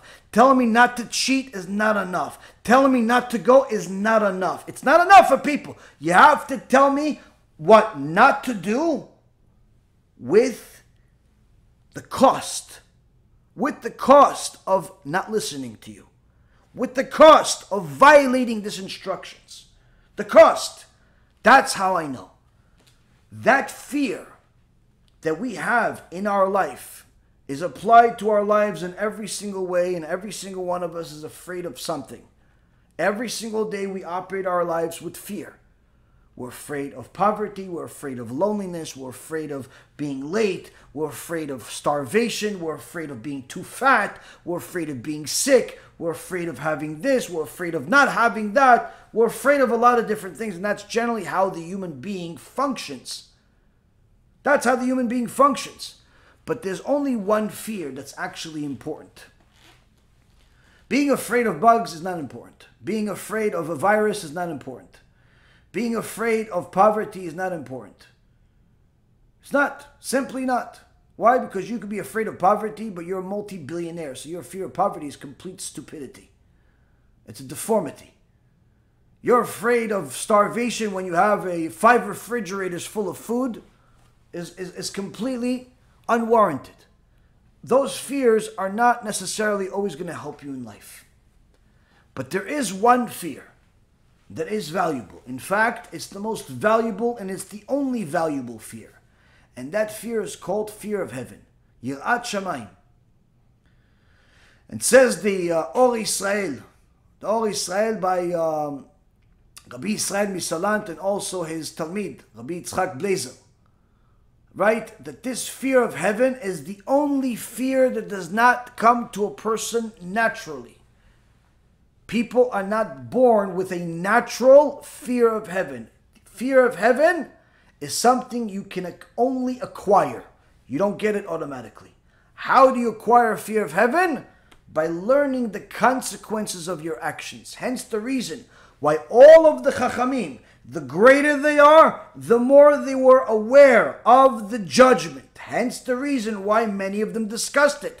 Whether it's the Baal Shem Tov, or it's the Tanya, or it's Rabbi Nachman Breslev, or it's a Rav Ovadia, or it's the Steipler Gaon, or it's the Rav Steinemann, or Rav Wasserman, or Rabbi Akiva, or Rabbi Meir Baranes, or Rabbi Shimon Bar Yochai. All of the Chachamim constantly discussed the consequences of lack of fear of heaven, meaning actions that show that you're not afraid of HaShem, you're not afraid of the judgment.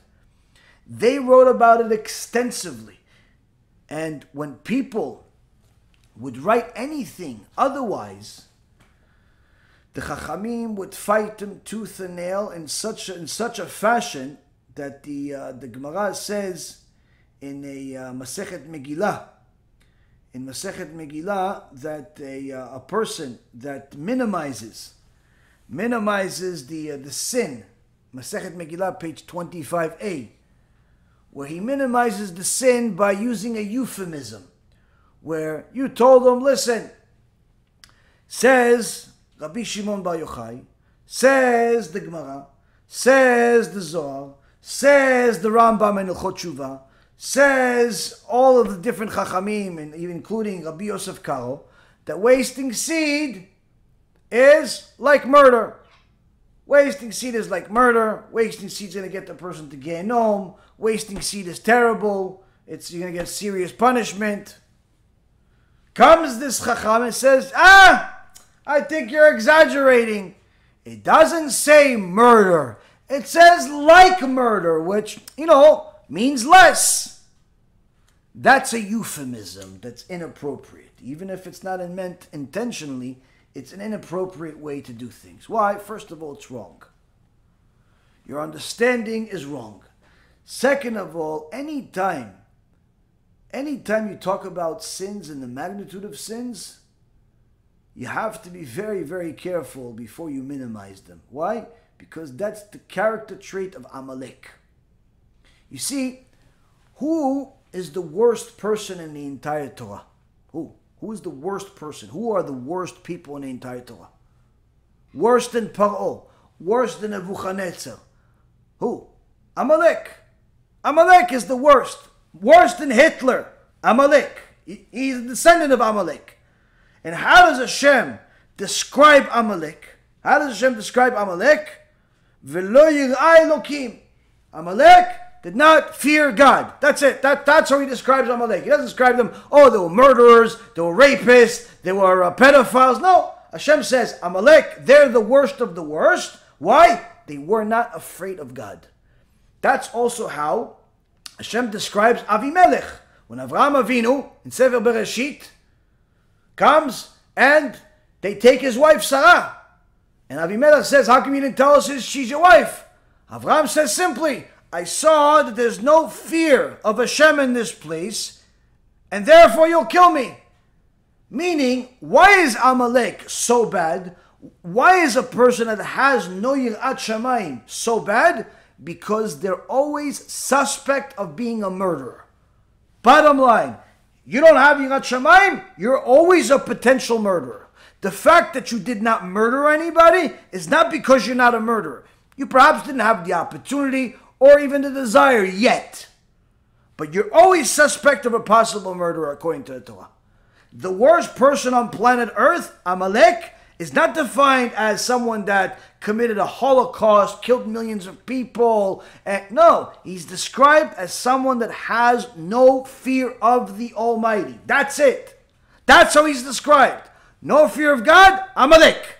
So you as the teacher, you as the chavruta, that you were asked a question, or you are reviewing something with your buddy, or your student came to you and said something and said to you, look, Rabbi Reuven over here, Rabbi Shimon Bar Yochai Le'avdil over here, and all the chachamim saying wasting seed is like murder, so it's terrible, right? And you're saying, listen, everybody does it, you're still young, it's not exactly murder, it's like murder. So, yeah, listen, and also, it's not karet, so obviously, it's not as bad as other karets. Wrong. First and foremost, the Gemara says that if you would have said this at the time of Rabbi Shimon Bar Yochai, if you would have said this at the time of Rabbi Akiva, if you would have said this at the time of Sanhedrin, mashtikin oto.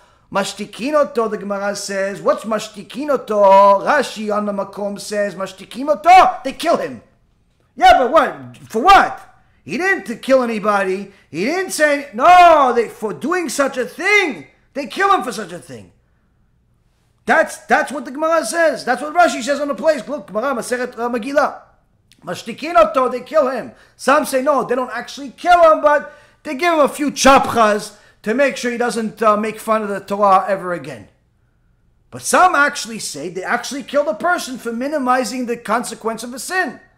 Why? Because that's Amidat Amalek. That's what Amalek does. He has no Yirat Shamayim. So what does he do? He causes everybody else to have no Yirat Shamayim, no fear of heaven. How? Saying it's not a big deal. But the truth be known, anyone that actually understands the ramifications of different sins knows that all of these euphemisms are impossible. Impossible for them to be true. Why? Hebrew is not understood like English. When you say, this is like this in English and other languages perhaps, it means that it's like it, but most likely it's lesser. In Sfat HaKodesh, when you say, kmo, that this is kmo largo, it's like killing him, like murder, kmo retzach, kmo shfichut damim, it doesn't actually mean that it's like it or lesser, but rather it's like it, but it's potentially and most likely worse than it. How so? The Shulchan Aruch says that wasting seed is the worst sin in the Torah.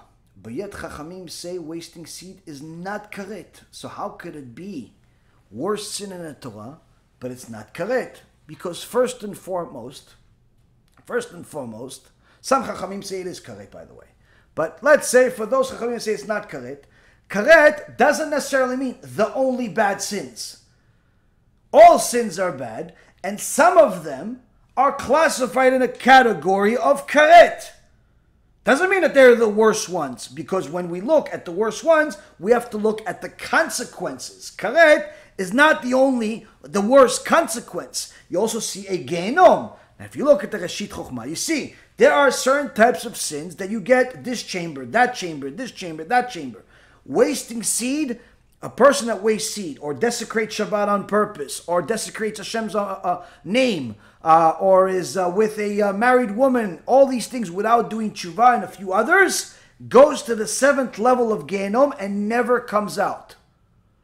So obviously, whether it's karet or not, doesn't really make a difference for anyone that did it. Why? They're cut off permanently. They're in eternal suffering. That's number one. So how come the Reshit Chochmah says this is the punishment for this seed, this is the punishment for this crime, this is the punishment for this thing, but it's only like murder. Why is it only like murder?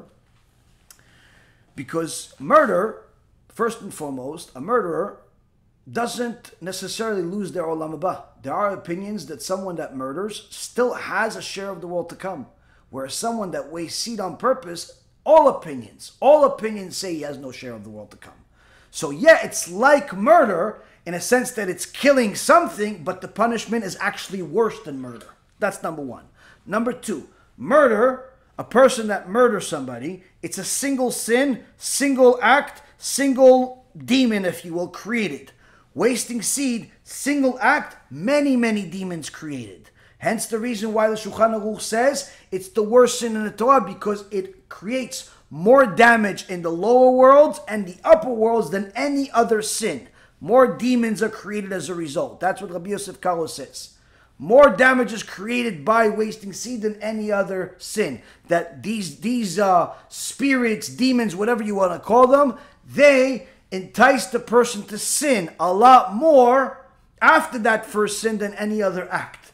Also, as a side note, the Chafetz Chaim says, look, Lashon Hara is also like murder. But obviously, anybody that's normal says, wait a minute, he says Lashon Hara, the guy's still alive, he shot the guy in the head and the guy is dead. How is him saying Lashon Hara like murder? How is it like murder?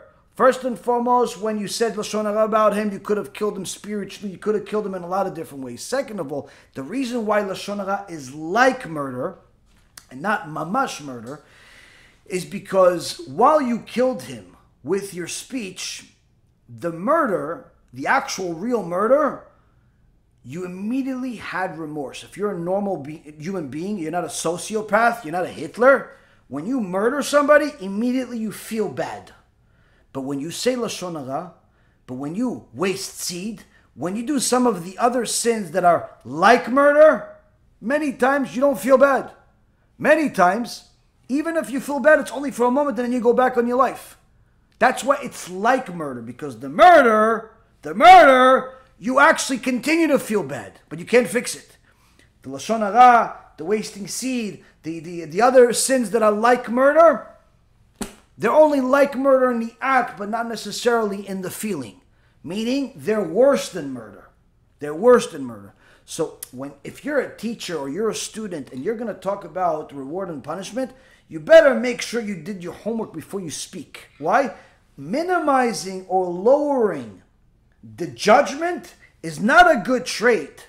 It's the opposite. It's midat amalek. And it actually shows that instead of wisdom, you have no wisdom. Because wisdom is measured by the Yirat Shamayim, the fear of heaven. Now, even if a person knows the entire Shulchan Aruch, the entire Gemara, and every other book under the sun, all by heart, they're a computer. If they don't know how to apply reward and punishment to their life, for sure they'll distort the judgment. The person can give you an entire class about judging things in a certain way, and right after the class they'll go to a McDonald's and eat a cheeseburger. Why? They'll tell you, yeah, I know I'm not supposed to eat this according to the Torah, Shulchan Aruch, this seif, that seif, I know. Yeah, but I'm hungry. I'm hungry and I judge this pikuach nefesh because I'm hungry. And they'll distort the law because of their lack of fear of heaven. This is why those people that we go against and we expose, or other people that we haven't exposed yet, that like to speak against Yirat Shamayim, they like to speak against punishment, they like to speak against it because that punishment, that Yirat Shamayim, forces them to accept things that are beyond their own logic, beyond their own acceptance. It's in essence them being forced to accept something they don't like. And people that have no Yirat Shamayim, what do they have instead? They have arrogance. And people that are arrogant don't want to be told what to do. They want to do whatever they want.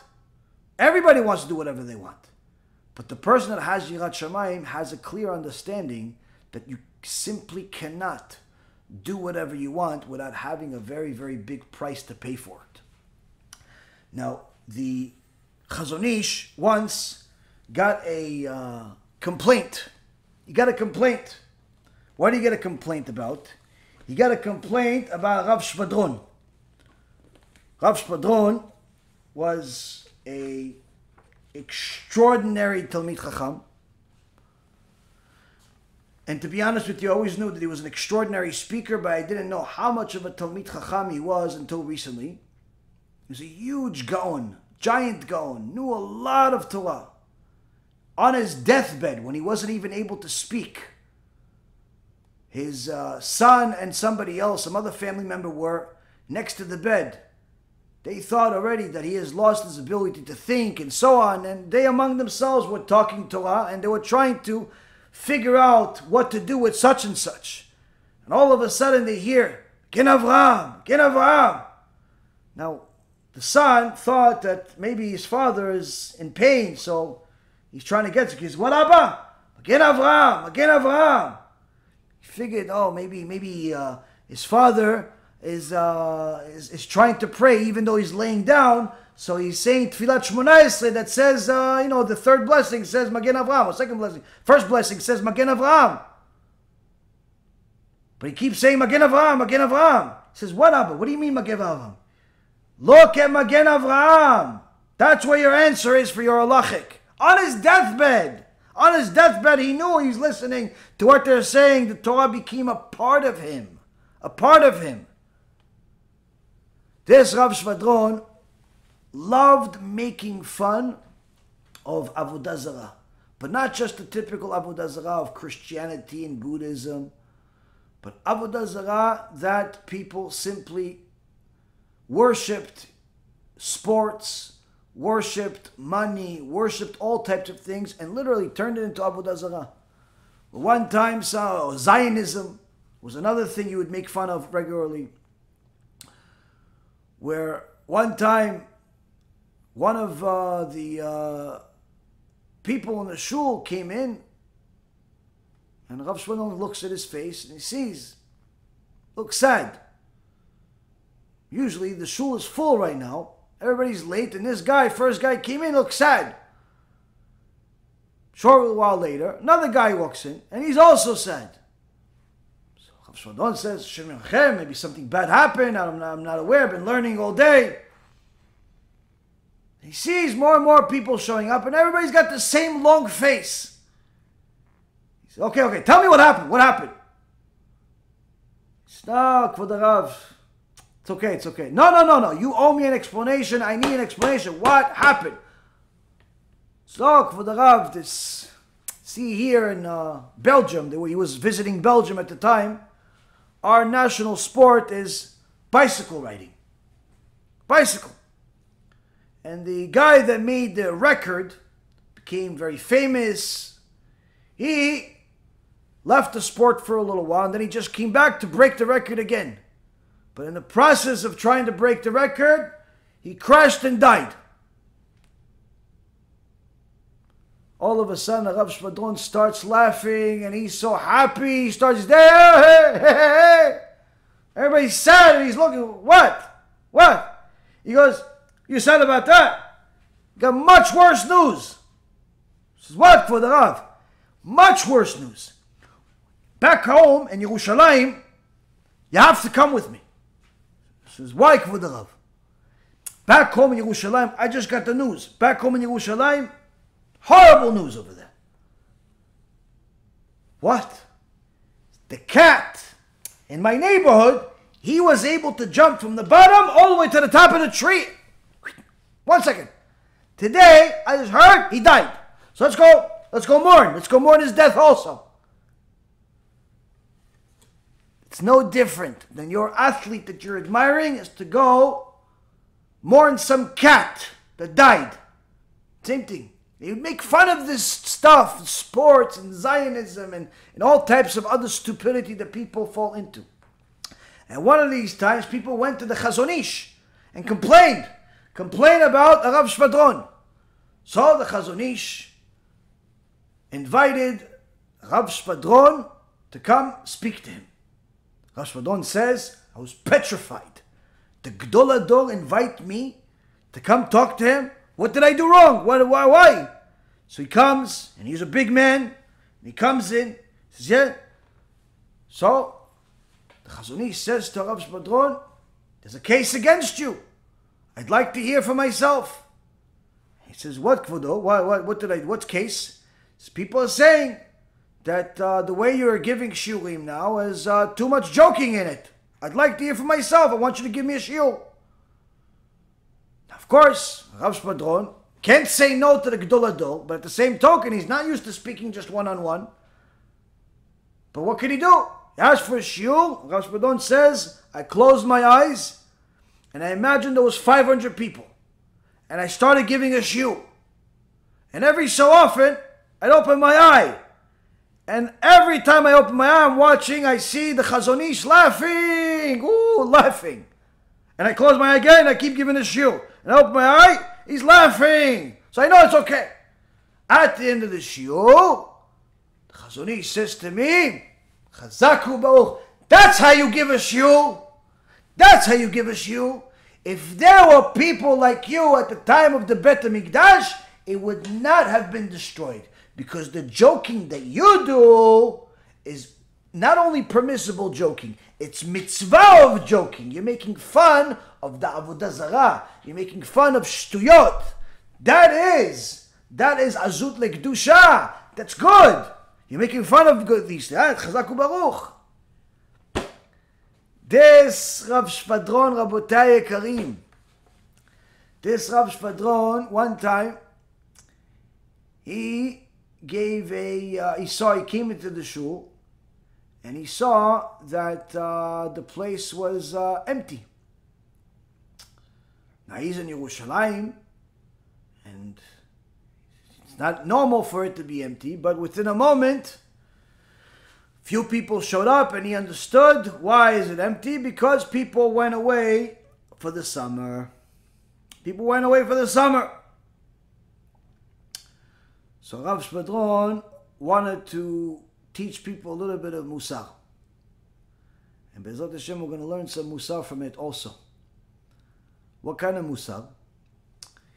He says, for the people that are there, and the people that will listen to this story too, and the people that have forgotten the story because they heard it before but they forgot it, this is for you.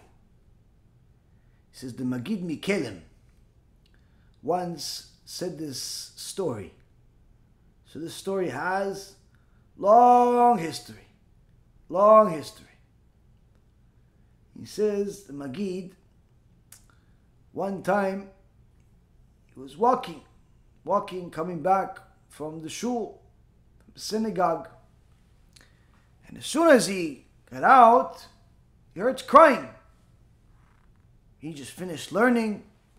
He's not sure who and where everybody is, but he is crying.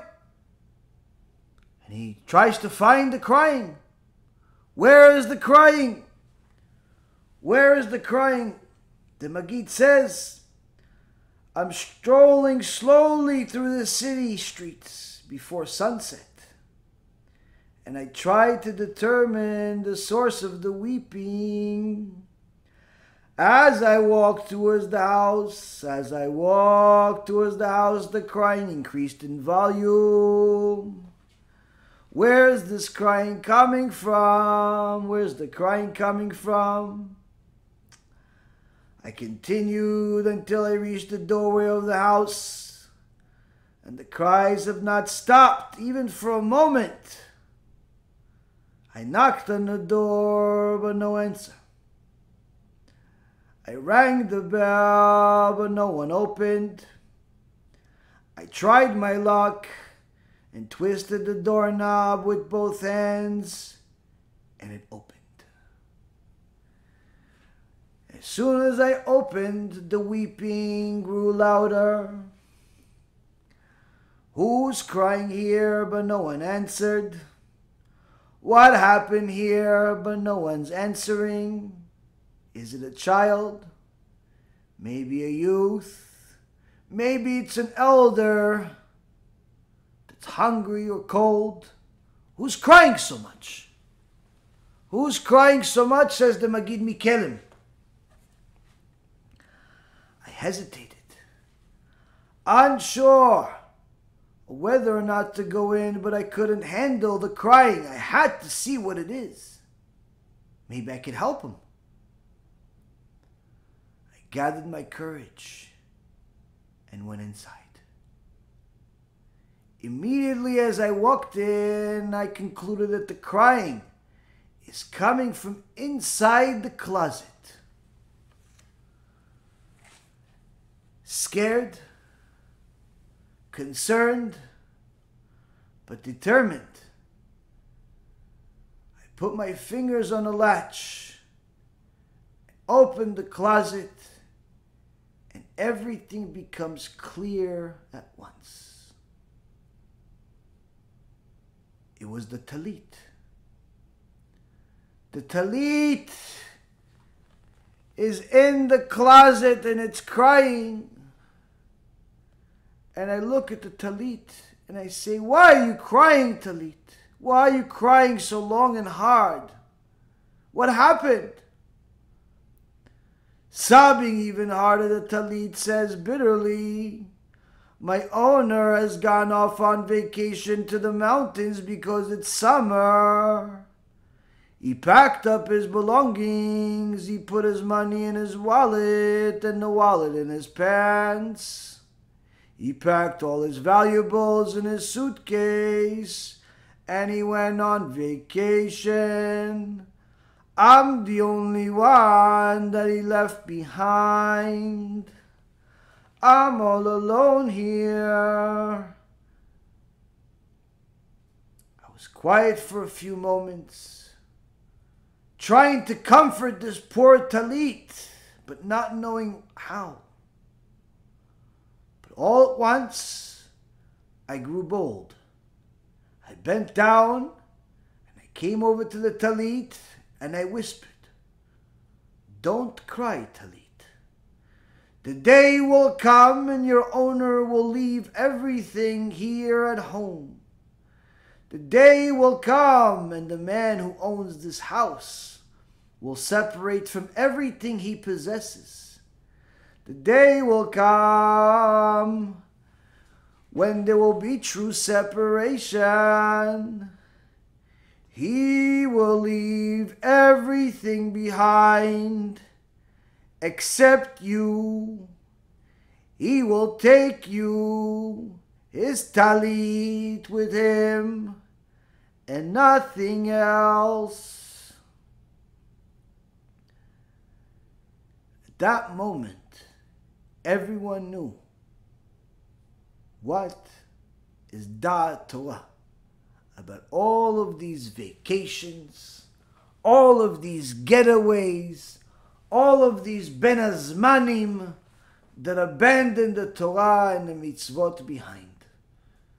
And just like it was true at the time of the Magid Mikelim, it was true at the time of Rav Shvadron when he said the story. And it's even more true today when people are going or returning from vacations on a regular basis and forgetting their mitzvot at home. You see, Rabotai, these types of teachings have been the fundamental basis of Judaism. This type of reminder of death is a constant reminder for us that Judgment Day can come at any given day. A person that knows that his judgment can come at any given day, and not just on Rosh Hashanah, not just on Pesach, not just when the Mashiach comes, and not just when there's the resurrection of the dead, but rather every day. A person that knows that every day could be that Judgment Day thinks differently about how they're going to act today, how they're going to behave today. Now, for all of those people that say, yeah, but people don't like it when I give musar. Well, if you look at Shlomo HaMelech, the smartest man that ever lived, let's see what he said. Shlomo HaMelech says in the book of Mishlei, chapter 28, verse 29, one who rebukes a person will later find favor, more than one with a flattery tongue.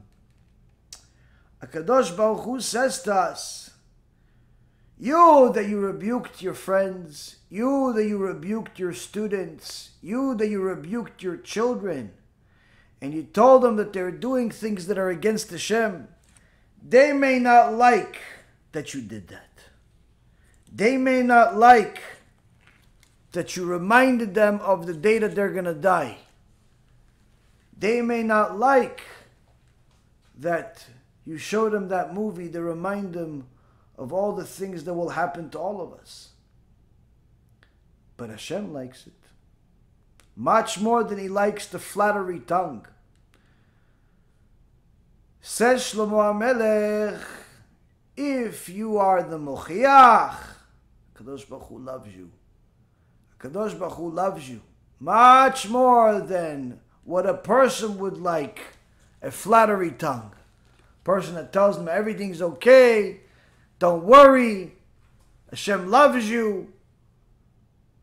You're right, Hashem does love you if you fulfill the mitzvot. If you fulfill the mitzvot, and he even loves you if you don't fulfill the mitzvot. But he still has a world to run, and his midot are measure for measure. If we fulfill the Torah, the measure for measure is that the Torah will pay us the reward.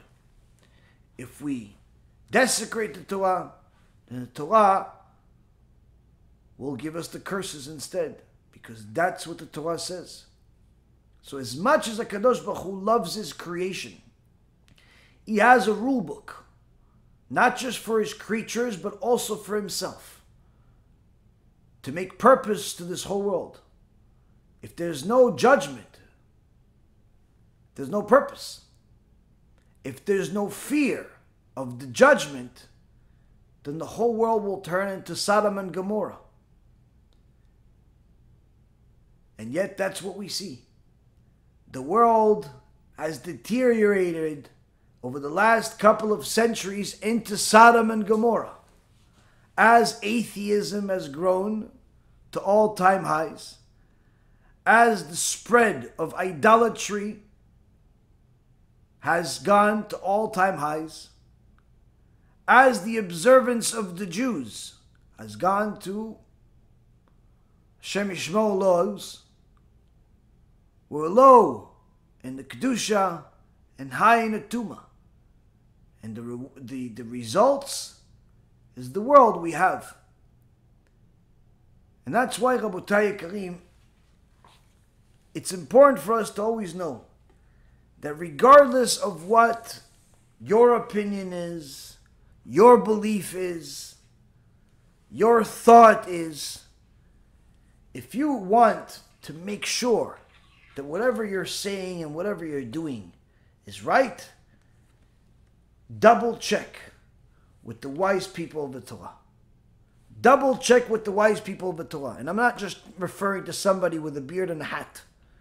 talking about the Gedolei Ador. Find yourself a chaver in the Torah, in the Gemara, in the Poskim. One of the Gedolei Ador is agreeing with what you're saying.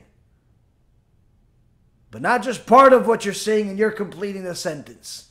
Find yourself a friend. Why? Because if you say something is right or something is wrong, it may be right, it may be wrong.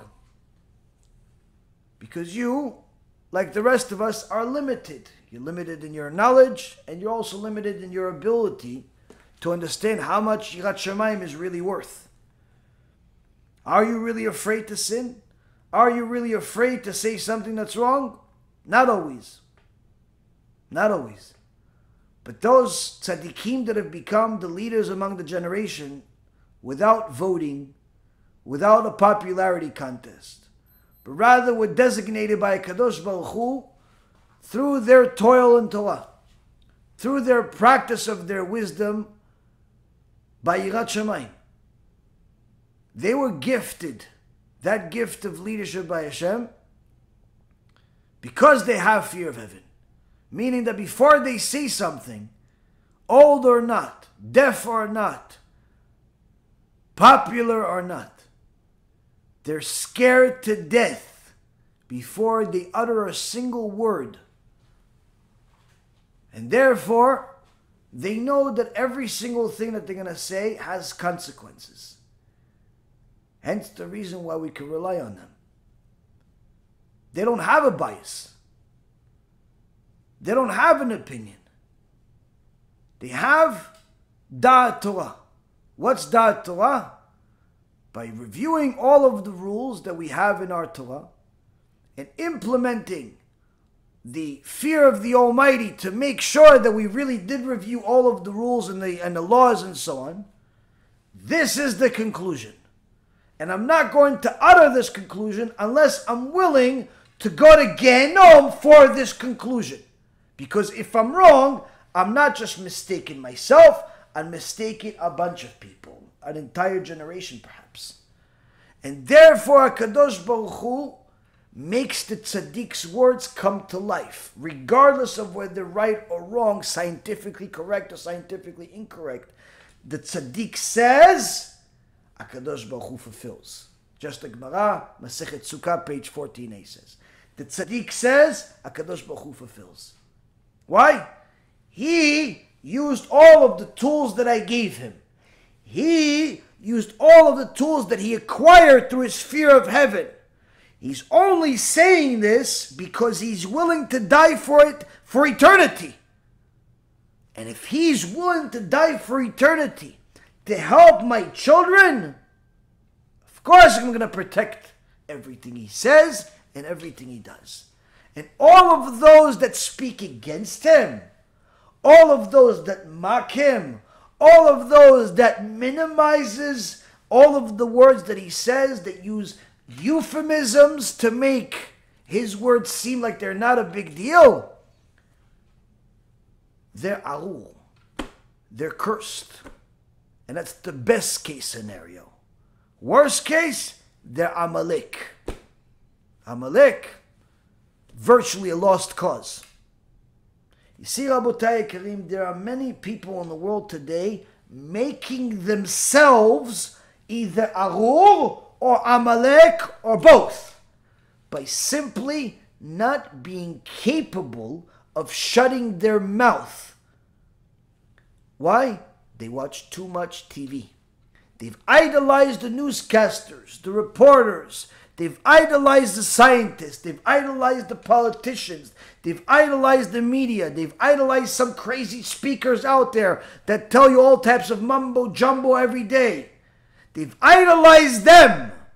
But when the rabbis said something, nah, they don't know what they're talking about.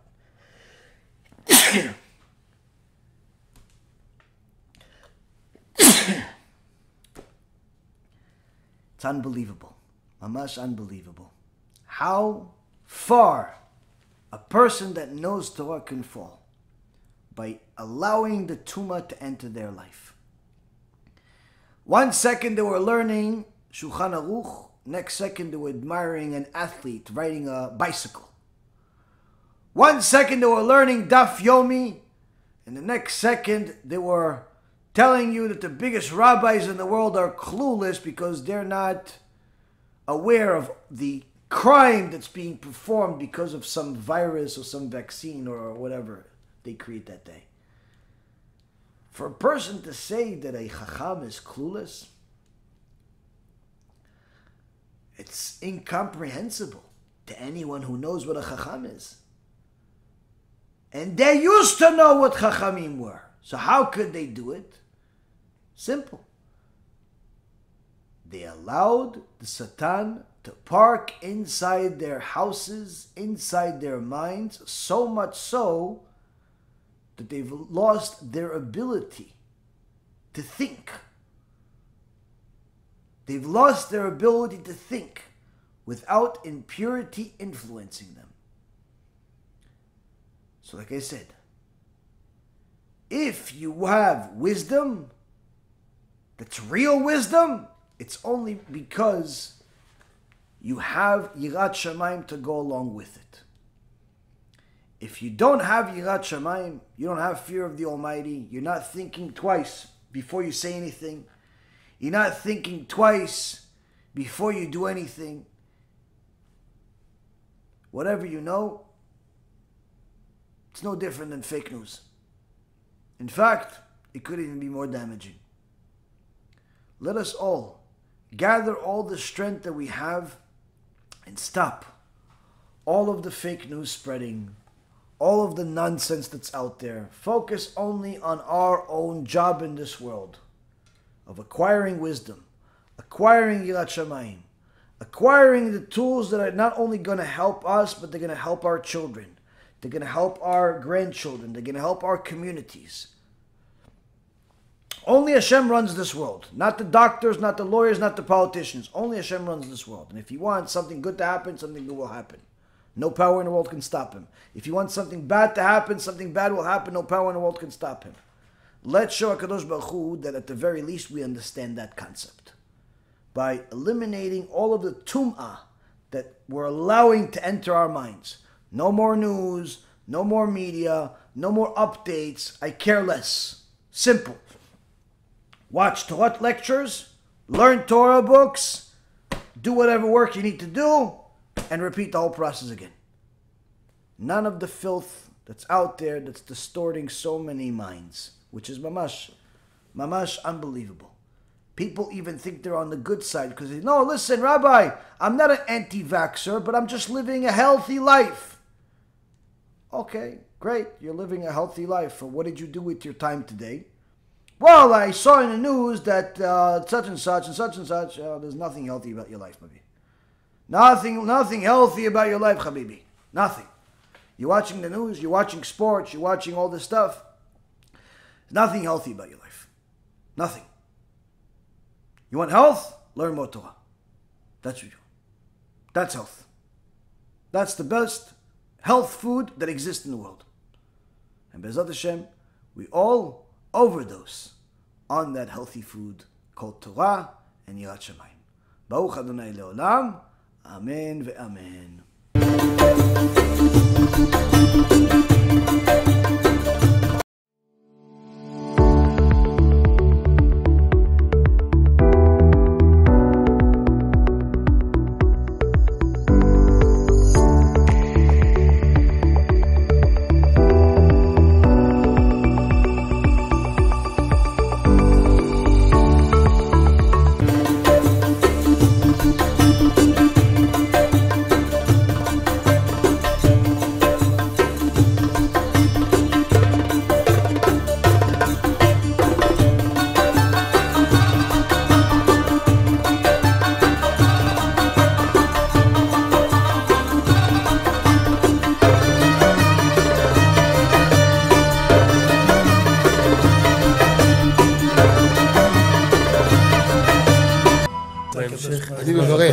אני מברך את הרבנים, רגע. אני מברך את הרבנים, הרב ירון ראובן, הרב אפרים כחלון, ראשי ארגון בעזרת השם, שהלכו בפי עליון, שעלו מעלה, יהיה להם ברכה והצלחה, הקדוש ברוך הוא ימלא בישועות ליבם, לטובה ולברכה. שבכל אשר יפנו, ישכילו ויצליחו. יזכו לעשות כאלה וכאלה. הודיעו תורה לאדירה, אמן ואמן. בעזרת השם רשת בכל הארץ. הוא היהודי הזה, הוא היה מיליונר, סגר את כל הביזנס, אמר אני משקיע פה בעולמה של תורה. איפה הוא גר? בפלורידה. פלורידה. איפה זה פלורידה? באמריקה. במיימי. כן, ליד. אנחנו שם עכשיו הולכים להקים קהילה ספרדית. חזק אותו בשמי. קהילה ספרדית גדולה. תעבירו מה שבירכתי אותו. כן, קהילה ספרדית גדולה.